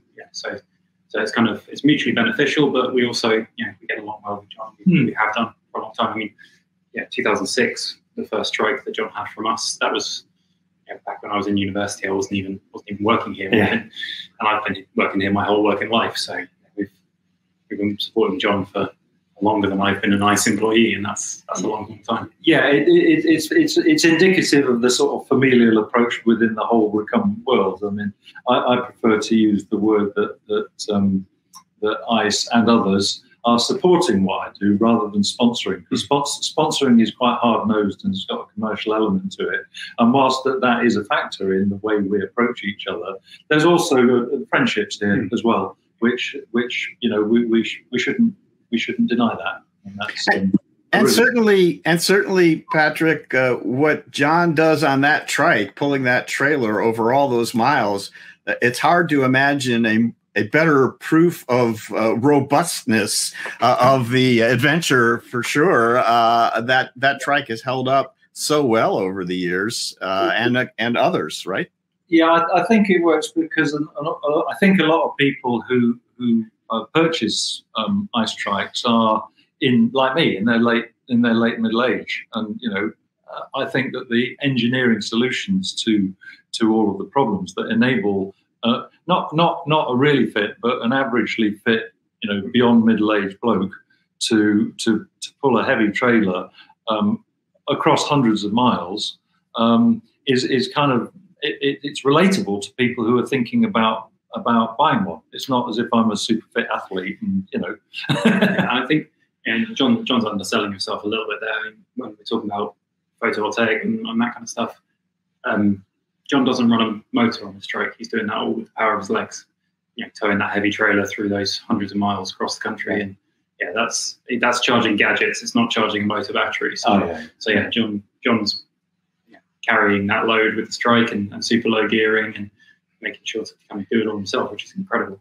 It's an excellent point, Patrick, because people might think that John has some sort of e-assist on there. He does not. He has pedaled all those miles with those legs. E-assist, and a couple of reasons for that. The first one being that if I were to go e-assist and I was saying this was a human-powered challenge, even if it was less than 1% of the overall energy that was coming from other than my human power, then, you know, in social media and so on, it's kind of muddying the waters. They say, oh, well, he's got a battery to help him. That's one reason. And the second reason is that you've had people talking on this on your show before. If I'm looking towards being away from mains power for a significant amount of time, the practicalities of getting the thing recharged and the issues attached to falling out of charge are more than I want to contend with, and I'm more than happy with the simplicity of have legs, use them. You know, well, absolutely. Not against electric assist at all. No, not that there's anything wrong with that, as Seinfeld would say. E-assist is a big part of what ICE does, and they suit so many people so well. But yes, in this case, it certainly makes sense. So, all right, Patrick, maybe along those lines, if you could, how about a short update on what is the latest? What's going on with ICE? Tell me about what you are promoting these days, and are you going to be popping into the CycleCon show in Dayton this year? Yeah, so we'll be at the Recumbent CycleCon show. There'll be a big booth there right outside the test track with lots of trikes available for test riding for everyone who comes along to the show. We're going to be showing lots of our machines, including electric assist, our MVO low automatic shifting system, all those kind of things. And our kind of big news at the moment is we have finally, after the last couple of years, this is big news. We have good stock. We have trikes available. Yeah, if you place an order with us now, we'll ship it next week for the most part. So yeah, it's really good. We've finally got back to that point where we've got trikes in stock and we're ready to go. So yeah. So having talked ICE trikes up, now folks can be assured that if they are convinced to purchase one, they can get one in a very reasonable period of time, which is always great. So, all right, terrific. John, Patrick, thank you so much for spending a little time with us today. Do you have any final thoughts for our audience today? Yeah, me first. Yeah, if you want to follow what I'm doing, the main sort of latest news conduit is InnerTuba on Facebook. That's where all the latest stuff. Keep following it, keep liking it, and thank you for doing that. It all helps. And yeah, Gary, thanks to you for all your hard work, your team over there at the Laid Back Bike Report. It really makes a huge difference to the development of InnerTuba. Thank you so much.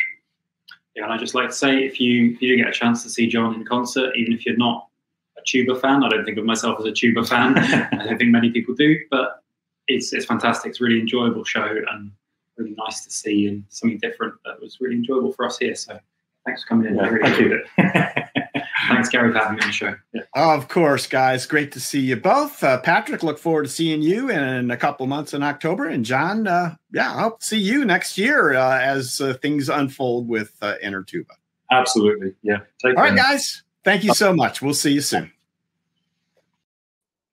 Sooner than you might think, because there is John Hodkin along with his pal Alan. And John, you have already moved along from Cornwall. You have headed up country. Tell us where you are. I'm in a place called Dursley, which is in between a fairly major southwest city called Bristol and a slightly smaller one called Gloucester. And the two little Cotswolds towns, Dursley and Wootton under Edge. Places full of crazy names around here. And I'm in Alan's house in Dursley. Hi, everyone. Hello, Alan. And so you're in the process of kind of heading back up into Scotland then? Is that your direction? I'm taking the Trike and trailer back to Morecambe, which is in the northwest of England. It's about another 250 miles from here. And I'm looking for house concert opportunities on the way, of course. And I'm here, I'm spending a couple of 3 days here with Alan. We met when I did the journey from the northernmost point of mainland Britain to the southernmost point of mainland Britain back in 2016. And at that point, Alan was putting on this brass festival for young people. And maybe you can explain a bit about why you're sitting there, Alan. Yeah. So John and I met through music, which is amazing. I'm loving this show, by the way. Congratulations with everything. And I'm a musician. I'm not a cyclist, but I'm already mindful of the obvious fellowship that you guys have got with each other, and it's similar with musicians. So John and I are musicians together. We met.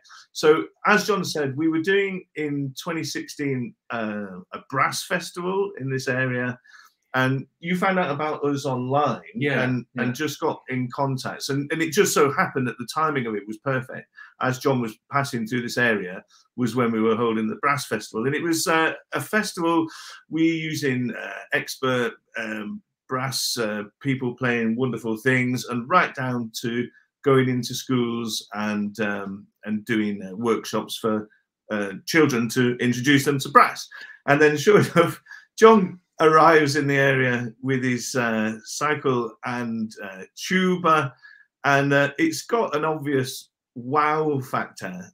So I grabbed the opportunity of using you. I'm afraid we visited like 8, 9 schools maybe within the week, and yeah, the children absolutely loved it. I didn't really have to do anything with the schools. I just introduced John.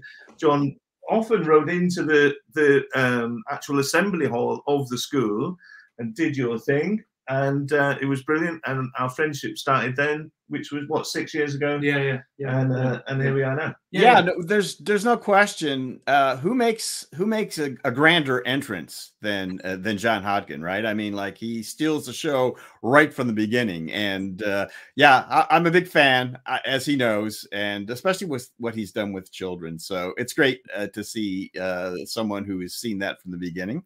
And yeah, go ahead, John. The other thing to say is Alan's a top flight full-time professional. You know, he plays with Welsh National Opera, and he teaches at the Royal Welsh School of Music and Drama, you know, postgraduate students and all that. So he's Billy Whiz and works full-time. But he's also incredibly impressive because he puts an awful lot of his time into community music, for which he doesn't get paid. And there's not many like that.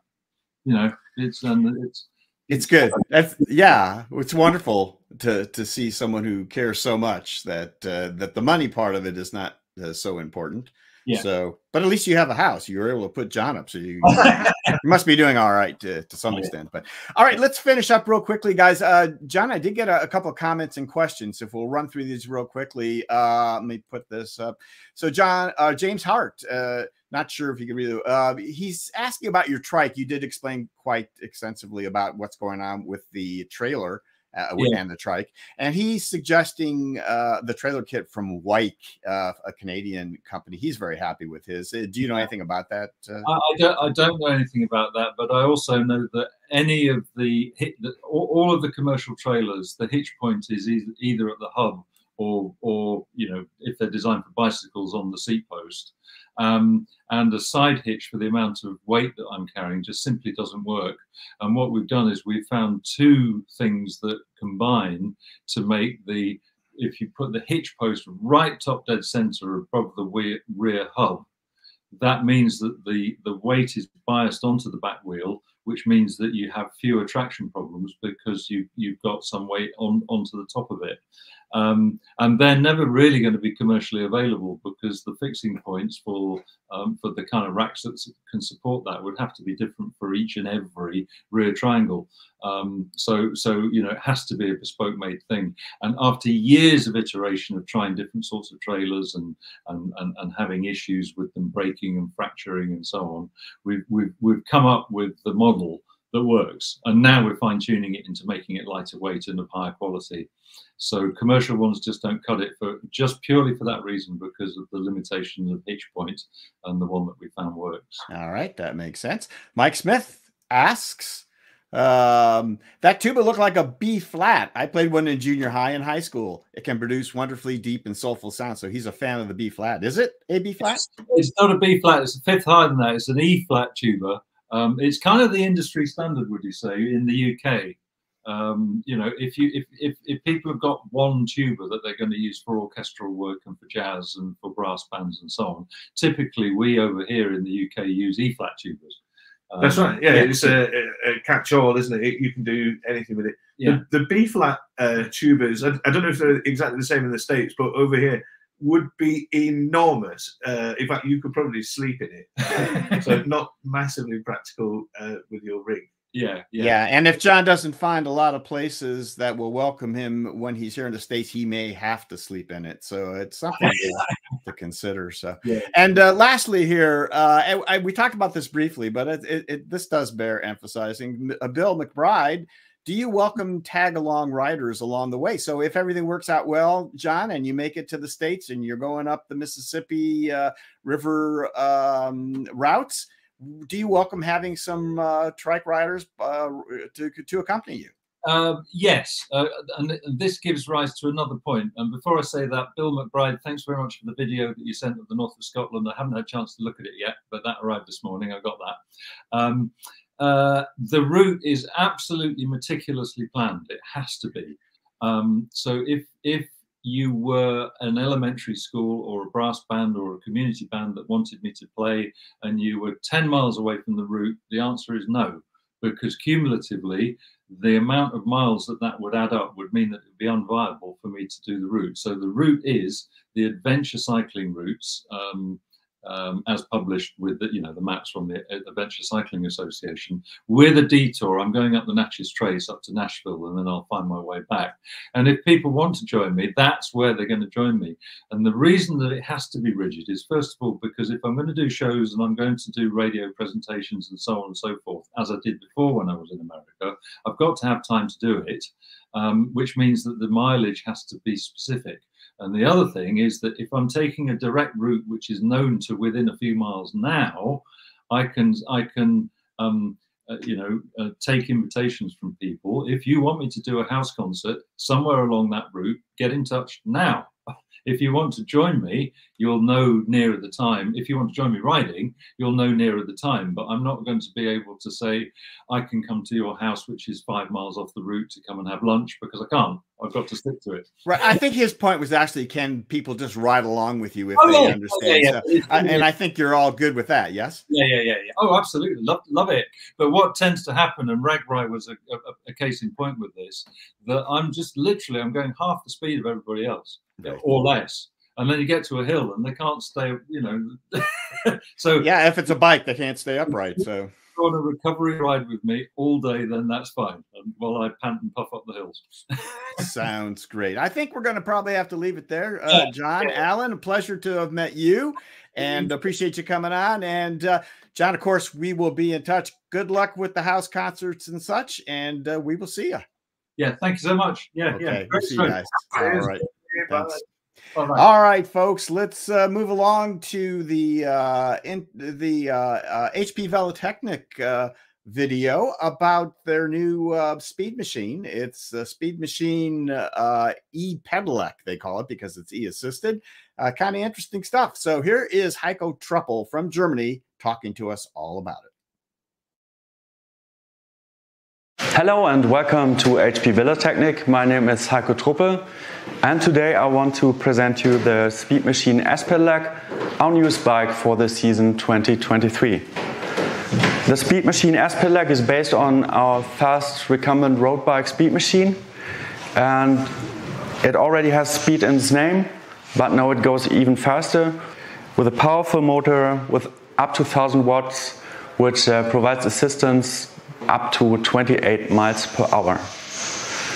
This means we have a bike ideal for commuting, but as well to offer fun and speed at the weekends on tours. There's a whole variety of purposes where you can use this bike. High speeds like this demand a always safe and stable ride. That's why we place the battery in the bottom for a low center of gravity. This bike always comes with full suspension to get a good road hold, and of course it has some standard features which otherwise would be optional, like a mirror, a kickstand, in Germany a lighting system which is optional in the US. We need a rear rack for the license plate, so this is also standard. And of course you can choose from our other options. This bike, for instance, is equipped with a lowrider, so the bike can hold up to 4 large panniers. This bike is also equipped with fenders. And of course you can choose from different seats. In this case we have a buddling seat with an airflow cover. You may also choose seats of our Ergomesh series, Ergomesh and Ergomesh Premium. And this bike is equipped with a 30-speed derailleur gearing. You may alternatively choose also the 12-speed pinion internal gear transmission. So this bike now stands for speed. I can promise you it's a lot of fun. I've been riding it.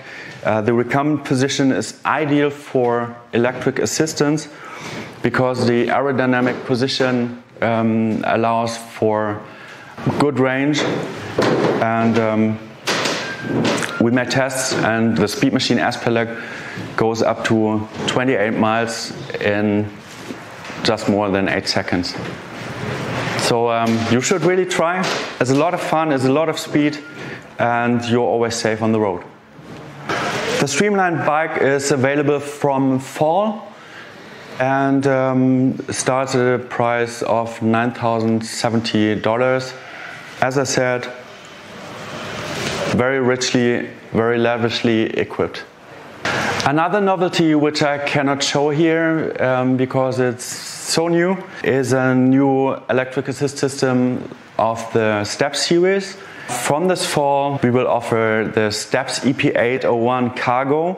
We chose the Cargo version for maximum power from the first pedal stroke. It comes with the automatic QSDI2 10-speed gearing, 10-speed derailleur gearing. This means that we have a system which combines strong acceleration with a smart gearing system. The QSDI2 derailleur gearing offers 2 new technologies, the auto shift and free shift technology. This means that the system can shift without pedaling, which is revolutionary for a derailleur gearing. The system realizes when you brake and shifts automatically to a lower gear. This has up to now only been seen in hub gearing. The EP801 Cargo is replacing the former EP8 steps motor. It's a powerful system. We chose the Cargo version because it offers full power from the first pedal stroke, which is ideal for a recumbent. As you know, the first meters are the hardest, and together with the automatic shifting, it's a I don't care about nothing but have full power system. The EP801 Cargo is also available with a roll-off internal gear hub. You can program the Steps EP801 Cargo system with different motor profiles. This means you have different profiles for different areas of use or different riders on the bike. As before, you can also opt for a bigger battery or even a double battery system. So if you're ready for 85 Newton meters of power, the system is available for a Gecko and Scorpion Trike series from fall 2022 at a price starting from $3,360 US. The last novelty for the recumbent season 2023 combines two things which you already know. Our hands-on cycle now comes with a turn indicator. In my opinion, the turn indicator is most reasonable on the hand bike because it's almost impossible to pedal and steer and show in the direction. So with a turn indicator, you're always on the safe side. It will be available from fall 2022 at a price of $760 US. That's it for now. Have fun and safe rides, and see you next time. Bye.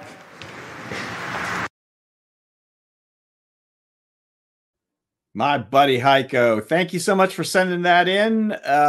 Really nice to see a recumbent bike, something new happening in on a two-wheel recumbent for a change. Always happy to have that on the show. All right, let's move along now to a really interesting interview that Larry Seidman did with Paul Kilgore. And he is a disabled veteran, and he was involved in this really interesting event that Larry's going to talk about with him right now. Thanks, Gary. For this month's sports report, we're going to feature Paul Kilgore. I met Paul at the Wichita, Kansas Adaptive Cycling Omnium in 2021. We became friends on Facebook, and I saw he was coming to Crested Butte, Colorado for the Adaptive Mountain Bike World Championships. This was put on by an organization in Crested Butte called the Adaptive Sports Center. They do a lot of skiing with adaptive needs people, and also in the summertime they switch over to mountain biking. So this event was 3 days of riding. The first day was practice, and then there was 2 days of racing, adding up to 6 days total, or 6 races total. Hey, Paul, thanks for joining us. Hey, Larry, thanks for having me. Why don't you go ahead and say, prior to the days of racing, you went through a camp. Why don't you talk about the camp a little bit? Yeah, so I'm a member of the Paralyzed Veterans of America racing team. I obviously ride a recumbent trike, and we have members that ride both trikes, recumbent trikes, and hand cycles. So leading up to the camp, PVA always has an annual high-performance off-road camp to get us ready and get us used to the altitude and training. This is the first year that I've been able to attend this camp. I just got my off-road trike earlier this year, so that was a good thing. So I arrived to Crested Butte on the 13th of August, which was a Saturday, and we kind of hung out and everything. Me and 4 other individuals, 2 support riders and 2 other racers, were staying in a house in Crested Butte that's owned by Adaptive Sports Center, and it's an accessible house, so guys and gals in chairs can get around in both levels of the house and everything. So Sunday, after we got done with dinner and everything, I kind of heard this weird noise. I didn't know exactly what it was. It kind of sounded like somebody was banging or beating or popping and cracking. I just couldn't really process what it was. I finally got tired of hearing that noise. I was going to go investigate what it was. And just as I was coming out of my room into the living quarters, Mike Brooks was coming out of the garage yelling, "Active fire, active fire." So me being a volunteer firefighter that I am back home here, I ran towards the fire to see what was going on. And when I did that, I yelled, "Fire, fire, fire." There was a fire in the garage. Went back inside to make sure everybody was getting out. One of the guys came out of the shower, was like standing there with the towel, not quite understanding what was going on. And I'm like, "Hey, get out, there's a fire." Jody was in his chair. I seen him rolling down the ramp, so I knew he was gone, so we didn't have to worry about him. I went to look for a fire extinguisher. Another guy, Thomas, he grabbed a fire extinguisher behind the front door and went in and started spraying. So I went upstairs to the kitchen looking for one. I couldn't find one readily available, so I ran back downstairs, started making sure everybody was getting out of the house. As a volunteer firefighter, I keep a fire extinguisher in my car. So I grabbed this 20-pound fire extinguisher out of the back of my car and went to the side door of the garage and tried to spray back in towards where the fire was the best I could. You know, I was in shorts and a T-shirt and flip-flops and not the best gear to be fighting a fire. So I sprayed and kind of went back in a little bit lower and sprayed again, and then did the best I could to try to slow the fire down. Helped Mike knock on these doors and make sure everybody was out of those apartments. And then went back out to the street, called 911 again to find out where the fire department was. It's been 5 or 10 minutes or whatever it was. It probably wasn't that long, but it seemed like a long time when you're sitting there seeing a garage on fire with a couple hand cycles and some recumbent trikes and some upright bikes in there that are more than likely burning to the ground. So it wasn't a great way to end our fun day of riding. So. All the equipment was lost. It was a total loss. They were able to contain the fire to just basically the garage area, a little bit of involvement with the deck above, and then some up into the elevator shaft, and then a little bit into the structure itself, mostly cosmetic and some smoke. And so it could have been a lot worse. An hour later, we all would have been asleep, and nobody may not have heard it until like the smoke alarm started going off. So we were very fortunate on that aspect that we were all still awake, but it really, really sucks to lose all that equipment. So I had a 5-month-old Azub Tie-Fly X that was my off-road trike that I've been modifying and changed it over to tubeless setup, and I had it dialed in, ready to race and ride, and just wasn't meant to be, I guess. So you lost a trike. How many trikes do you think were lost or destroyed? I lost my trike. My Tie-Fly X was destroyed. Mike Brooks had a HP Velotechnik full suspension Scorpion that he lost. Jody lost his Lasher, and then there was 2 upright bikes that were just the riders and support riders and the racers over there.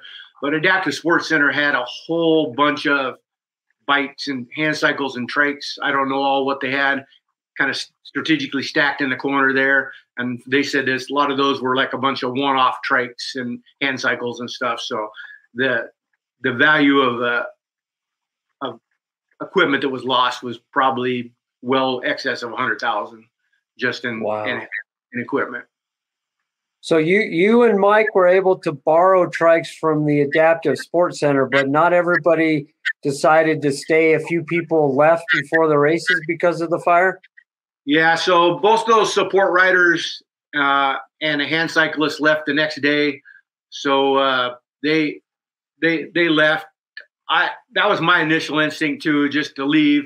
I had another event after this to do out in the Moab area. So after talking to my wife, she's like, "No, you need to stay. You've been training for this event for a long time. You've been looking forward to it. You've been trying to go to it for a couple years now. You finally got a off-road trike, and they got some equipment you can ride. Just make the best of it." So my wife talked me into staying.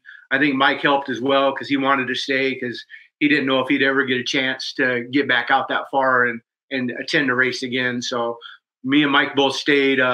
Luckily, Adaptive Sports Center was great. They took care of all of our needs. They set us up on a couple of reactive adaptive Stinger recumbent trikes we were able to use. So they got us with some SPD pedals because me and Mike both used to, being clipped in, and we borrowed some tools, and I bought a couple little things just so I could have in case something happened, and something did happen. Something happened to me and Mike on both days. So how would you describe the different categories of the racers? So there's adaptive riders on traditional mountain bikes, upright bikes. There was hand cyclists, both powered, e-assist hand cyclist and non-assisted. And then same with the recumbents. There was e-assisted and non-e-assisted. But I think everybody in the recumbent class, everybody just rode non-assisted. And then it's also broken down by men and women's categories as well. So they got quite a diverse category of race categories for the championships, which is pretty nice.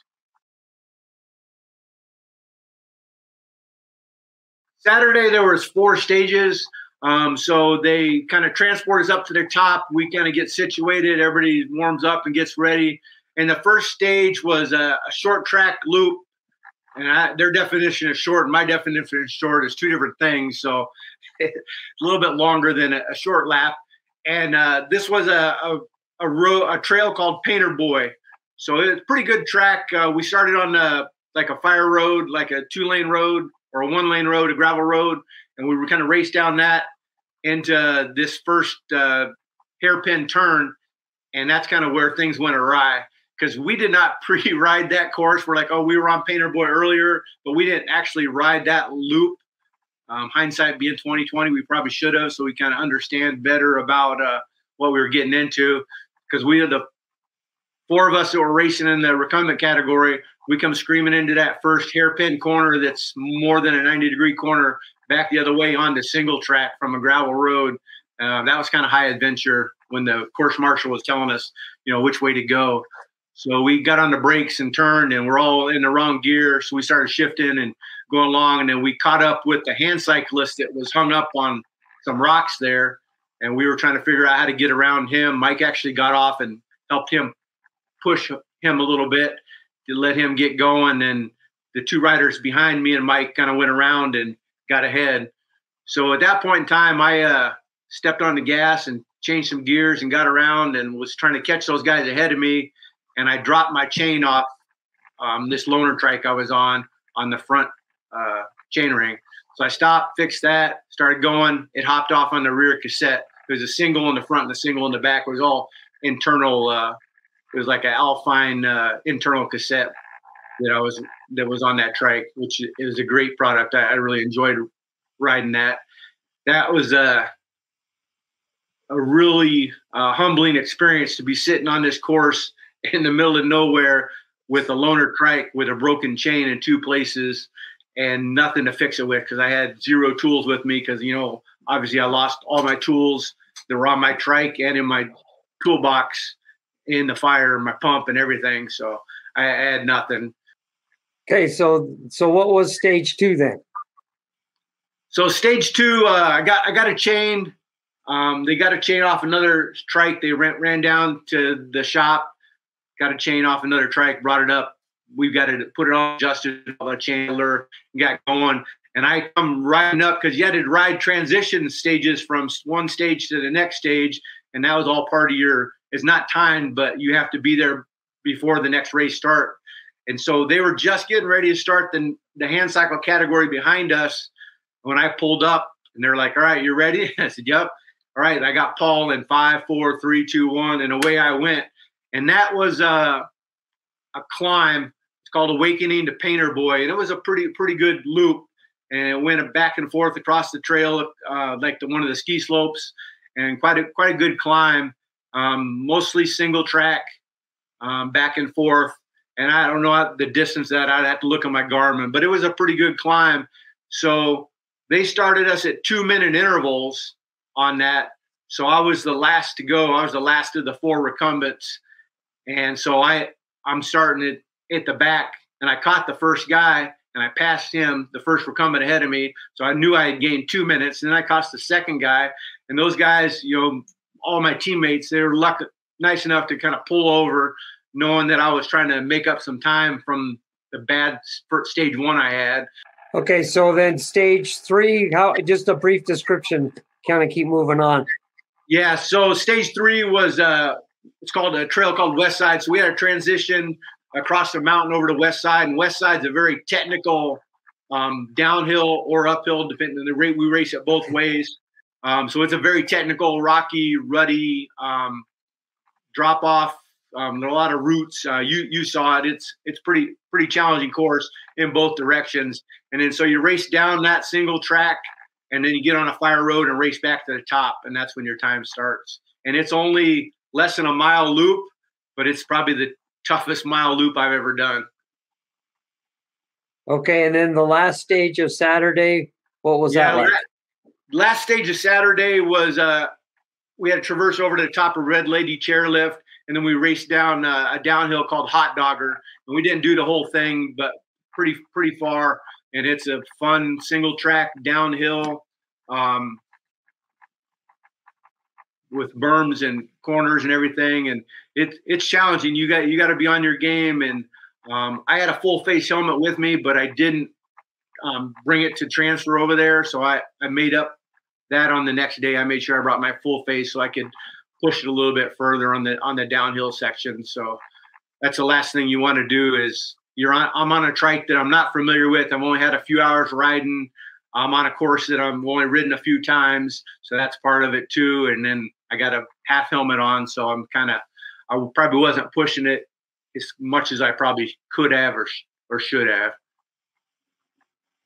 Okay. And then we moved to Sunday. I wasn't there Saturday, but I was able to come on Sunday. And they had me be a course marshal on Sunday. So the first race, if I remember correctly, on Sunday was a uphill climb. Yeah. And there was one tricky spot that they put me at to kind of help people if they needed a little push to get over this little climb. But I don't think you came through there. Explain how different people did a different thing that first part on Sunday. Yeah, so Sunday is you're climbing up Upper West Side, that technical trail with the rocks and all the roots and everything. And it is a little bit less than a half mile, I would say. And it's probably, like I said, the toughest half mile I've ever. Going down is really tough. Coming up is twice as tough. And you just got to pick your line. You got to make sure you know where you're putting both, your front tires, your wheels, where they're going, so you can weave through these rocks and the roots and get squeezed between the trees. That was the difficulty. The first time I went down there, my bars weren't adjusted in far enough, so I had to make an adjustment on the bars so I could squeeze through some of the trees. I mean, there's this one spot where there's a boulder that's probably 2 or 3 feet high on your left as you're climbing. And then there's a tree that's been cut off. It's got a stump on the right. And you just have enough room for your front wheels of your trike to squeeze through there. And you're getting hung up on the rocks and the roots behind you. So you got to kind of weave your way through there. And God forbid if it's rained and been a little bit moist like it had been this week, you get hung up on the wetness as well. So that was by far the hardest thing I've ever ridden in my life. I've only been riding an adaptive trike since 2019, but it was a smoker for sure. And then they wrapped up on Sunday with a pretty fun downhill. And I've got a couple of video clips from that we'll show. Describe the downhill a little bit. Yeah, that was the frequency downhill. So luckily I had my tail rider. So Adaptive Sports Center does a great job of putting on this event, and they give us a designated trail rider for each adaptive athlete. So we have somebody that will ride along with us. So if you flip or you need traction on the climb, like on Upper West Side or something, they're there to help you and assist you. They can call out what's coming up around the next corner so you're prepared, because they know we don't know these trails as well as they do, so they hey, there's that big bridge, the bridge is coming next, or there's that big rock, stay to the right or whatever. And my tail rider was Tony. He was awesome, did a great job, and, supported me 100%. And so he had been carrying my full face. So I switched my helmet. So I got my full face helmet on now, and I'm able to go a little bit faster to try to hopefully make up some time. on this last downhill, which was Frequency, and that was probably the funnest trail on the whole mountain. I just really enjoyed ripping down that thing. It was lots of fun. You guys look like you're having fun coming down. It's a good way to wrap up 6 stages with that fun downhill at the last stage. Sure. All right, so we'll move on just to show the results. So first place in the, do you call it the leg-powered non-e-assist recumbent trike division? Yep. I'm not sure how you say it. But first place was Bruce Kukar. Is that how you say his name? Kukar. And okay. And second place was you. Yep. Third place was Dennis Parango. And do you say Mike got fourth place or not? Mike Brooks from Virginia got injured late Saturday night and didn't finish up Sunday. So a little bit about Mike. What happened to him? He's the other adaptive rider that lost his trike in the fire. So that's bad enough. And then he gets set up on a loaner trike just like I did, which was amazing. And we really appreciated Active Sports Center being able to have some equipment we can ride and continue our race, training for the race and then our races. So Saturday during the race on Hot Dogger coming down, Mike gets a flat tire. And Mike's like, it's just the back. I'll be fine. I can just keep going. But they made him stop and change his tire. So he had to change a tire, and he had a flat tire. So he worked through that. Lucky he had a spare tube. Me and him scavenged some tools and bought a couple things so we could continue for the weekend. And then so that didn't help him in the standings at all. And then Sunday morning, he's warming up before we left our lodging, and we're down in the basement and getting trikes ready together and getting ready to load the trucks and stuff like that. And then Mike is stretching, and he's like doing some knee to his shoulder stretch thing, laying on the ground or his bed or whatever. And he hears this horrible pop, and then all of a sudden he's in instant pain, and he pulled a chunk of his bone off his femur from his muscle onto his knee, and so he was done. So would you say they're mostly what manufacturers in trikes are there? It's like road trikes, there's so many different ones out there. I've ridden a bunch of different trikes before I decided on my Azub Tyfly X. I wanted something that was a little bit taller so I could clear some of the obstacles. I wanted something that I could switch over to a tubeless setup to be more like a traditional mountain bike, try to alleviate some flats and stuff. And I like the idea of having a full suspension. The leaf springs on the front of the Tyfly X do a great job in the front, and then the air shock in the back. For me, it was a great trike. It's just personal preference. The Stinger I rode with the handlebars kind of sideways, I really kind of like that. It's a comfortable riding position versus, traditional hands up type of thing. So they're all a little bit different. Bruce Kukar, the guy that got first place, he was on a Sunseeker with 20-inch, 4-inch wide, full fat type tires. And I don't know what model that trike is. I know he has an e-assist on it, but he didn't run that over the weekend. And then so he was racing that trike and obviously beat me on my loaner trike. So hats off to him. He did a good job. I think if I would have been on my personal trike that I brought out there, that I traveled with, that I didn't travel home with, it might have been a different story. Well, one last question, because you guys are riding in single track, which is basically for two-wheel upright mountain bikes, but you guys are on three-wheel trikes. How does that work if the single track is this wide, but your trike is a little wider than the single track? Yeah, there's a couple times you got to be paying attention, because it's not like when you're riding a traditional mountain bike, you can just kind of flow your way through. Being a previous mountain bike rider and racer way back in the day myself, I know how it is to ride on single track, and it's totally different on a trike because you're not just picking one line for your tires and wheels to go through. You're picking three, so you got left and right and your rear, and then like with the hand cycles, it's the same thing. Say the guys on a lasher that are spinning, they got their front tire that they steer with, but then they got their two trail tires behind their seat that they have to worry about. So you really got to pick a line through there, especially on those mountain trails. A lot of them are off camber, so you're at an angle, and so you're going across what's normally a ski area in the winter, and you're on a single track, so you're deciding, okay, I got to put my left wheel or right wheel, whichever way you're going, left or right across the mountain, traversing.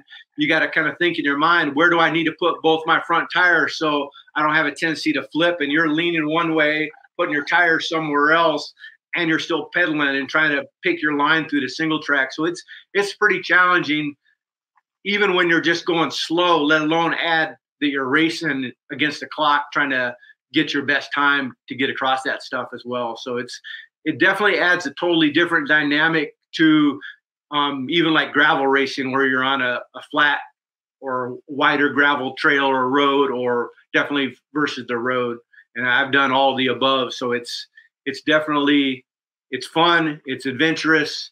You just got to be able to know, how to pick your line. And you get to something that's a little bit wider, you may have to get off and reposition, or you move, or put a foot down or a hand down to keep yourself from flipping over, and you will flip over. Good. All right. Well, let's wrap it up. So is this an annual event at Crested Butte? It is an annual event. Yep. And they're always looking for more recumbent riders and upright riders and hand cyclists to come out and compete in the event. I know they have a cap of how many racers they allow in. I don't know what that number is, 25 or 30, something like that. Just from a support wise, they can only have so many people that they can. And you don't have to be part of the veterans group, the PVA. Not that I'm aware of, no. There's people that are non-veterans out there as well. Obviously, PVA sends a pretty good contingency from our team out there every year. And I was glad to be able to be selected to come out there this year to race, and hopefully I'll be allowed to come back next year, and maybe I'll have a new trike by then. All right. Well, thank you so much for your time, and we'll try to keep it on the event calendar, and maybe we'll get some more people out there next year. Thanks so much. Sounds good. Thank you, Larry. Wow, what a story. Thanks, Larry and Paul. We hope to get Paul and maybe PVA out to CycleCon this year with a booth that you guys can find out more about them. I will have all those links in the description below. So, all right, let's move along here. The viewer submissions, we don't have any this month. If you have something you want to share on the Laid Back Bike Report, laidbackbikereport@gmail.com. Let us know. We'll put something together for you. And now on to our incredible sponsors. First of all, there is TerraCycle. From fairings to headrests, whatever accessory you need, Pat and crew have you covered. And Trailside Trikes. If you find yourself in Florida, near the Withlacoochee Trail, or in Knoxville, Tennessee, check out Andrew's shop and amazing crew. And TerraTrike and Green Speed Trikes. Your vision, whatever it is, TerraTrike has a trike to take you there. And Green Speed cutting-edge designs create performance through Aussie ingenuity. And Laid Back Cycles, the top USA dealer for TerraTrike and the premier source for CatTrike, Ice, and Green Speed. We give you the freedom to ride. And Connecticut Yankee Peddler. We feature multiple brands of trikes, including electric assist models. Test rides and Southern Iowa hospitality are always available at our mega store in Chariton. And Avenue Trikes. With the gearing you need and the comfort you want, it's time to enjoy riding again. They're in stock, ready to ship at only $19.95. Dealer inquiries are welcome. And Azub. In addition to the titanium suspension, another technological gem brought to you by Azub is an optional folding mechanism. It's not only easy to operate, but works great and looks fantastic. And Recumbent PDX, CatTrike's West Coast Megastore. Schedule your test ride on trikes with pedal assist electric from both Bosch and Bafang, roll-off and schlump component groups, and adaptive builds. Experience the joy of CatTrike. And EcoCycles. Adding e-assist to your bend can be a daunting task. With total focus on customer service, the experts at EcoCycles makes this upgrade simple and worry-free. Check out EcoCycles today. All right, guys, let me just finish up with a couple of announcements, the major one being CycleCon. We've been dancing all around it and talking about it the last few months. Of course, we got Battle Mountain first, and then we get back in a couple weeks later. We're off to Dayton, Ohio for CycleCon, newly purchased by the Whiz Wheels group from Chuck. So they have made a few changes. One of the most important one you need to know about is the website. So Trey was telling me a little bit earlier that he tried the old Recumbent CycleCon search on Google and website, and it wasn't directly leading you to the new website. The new website is cycle-con.com. So cycle-con.com. So you'll find lots of information there about what's going on newly there.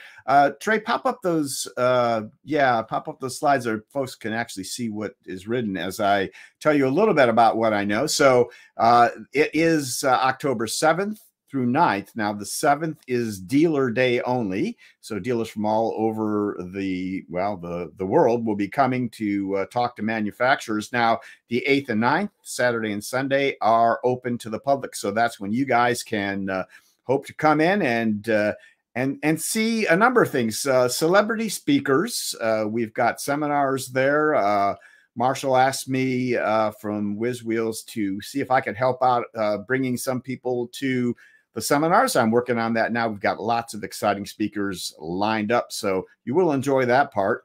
And then, of course, all the booths from the manufacturers are there. New products, all your favorite manufacturers should be there. You can go and talk to them, ask questions. Head out on the test track, of course, and try some stuff out. It's just a great opportunity for people to see a lot of things in one place. So CycleCon is wonderful. So we'll be there, of course, doing our comprehensive coverage. Trey and I will be doing interviews with all the manufacturers and some of the people that are there, some of the dealers. We'll have a booth, and you can come and ask questions of some of our team members that are at the booth. So come and say hi. I might be running around a lot doing interviews, but if you see me, please don't hesitate to say hi. I'd like to talk to all of our viewers when we have a chance to do so in person. All right. The next show is going to be right after CycleCon. So October 16th is a date, 2 p.m. Eastern time. We will have a summary review of what we've seen for all of our panelists who have attended CycleCon. So we'll talk about what we saw. And of course, a few weeks later, I will have edited all the video that we shot there, and we'll have our huge extravaganza CycleCon video that we put out every year that CycleCon goes. So we're excited to bring that to you as well as this Battle Mountain video that Trey and I are going to put together for you. So that's all in the pipeline. So be looking out for that. All right. How can you support the Laid Back Bike Report? If you appreciate what we're doing, there's a few ways you can do so. You can like us on Facebook. You can subscribe to us on YouTube, and you can click that little wide eye right there. That will take you to the laidbackbikereport.com website, where you can find out lots more information, past shows, what's coming up. You can find out how you can become a Patreon supporter, like all of these folks right here. You can do so for as little as $1 a month, and we sure do appreciate that support from our Patreons. All right, guys, let's bring our skeleton crew up here. So this show may be a record breaker, guys. Now, folks, it ran a little long, and that's saying something for the Laid Back Bike Report. These guys right here and myself, we were young men when this show started at 2 o'clock. So I'm saying still young. Are you okay? Well, Trey's got a secret that he'll have to reveal to us after the show. Guys, thanks a lot for working so hard. Larry, thanks for that great interview you did with Paul. All very much appreciated. And Trey, my pleasure. Thanks. And Trey, we'll be getting together in person ourselves here very shortly. And we're leaving for too much longer. Yeah, heading out west. So, all right. So thanks to my crew members there, and of course, thanks to all of you for watching today and every month when we put on the Laid Back Bike Report. So until our next webcast, from all of us here at the Laid Back Bike Report, so long, bent riders.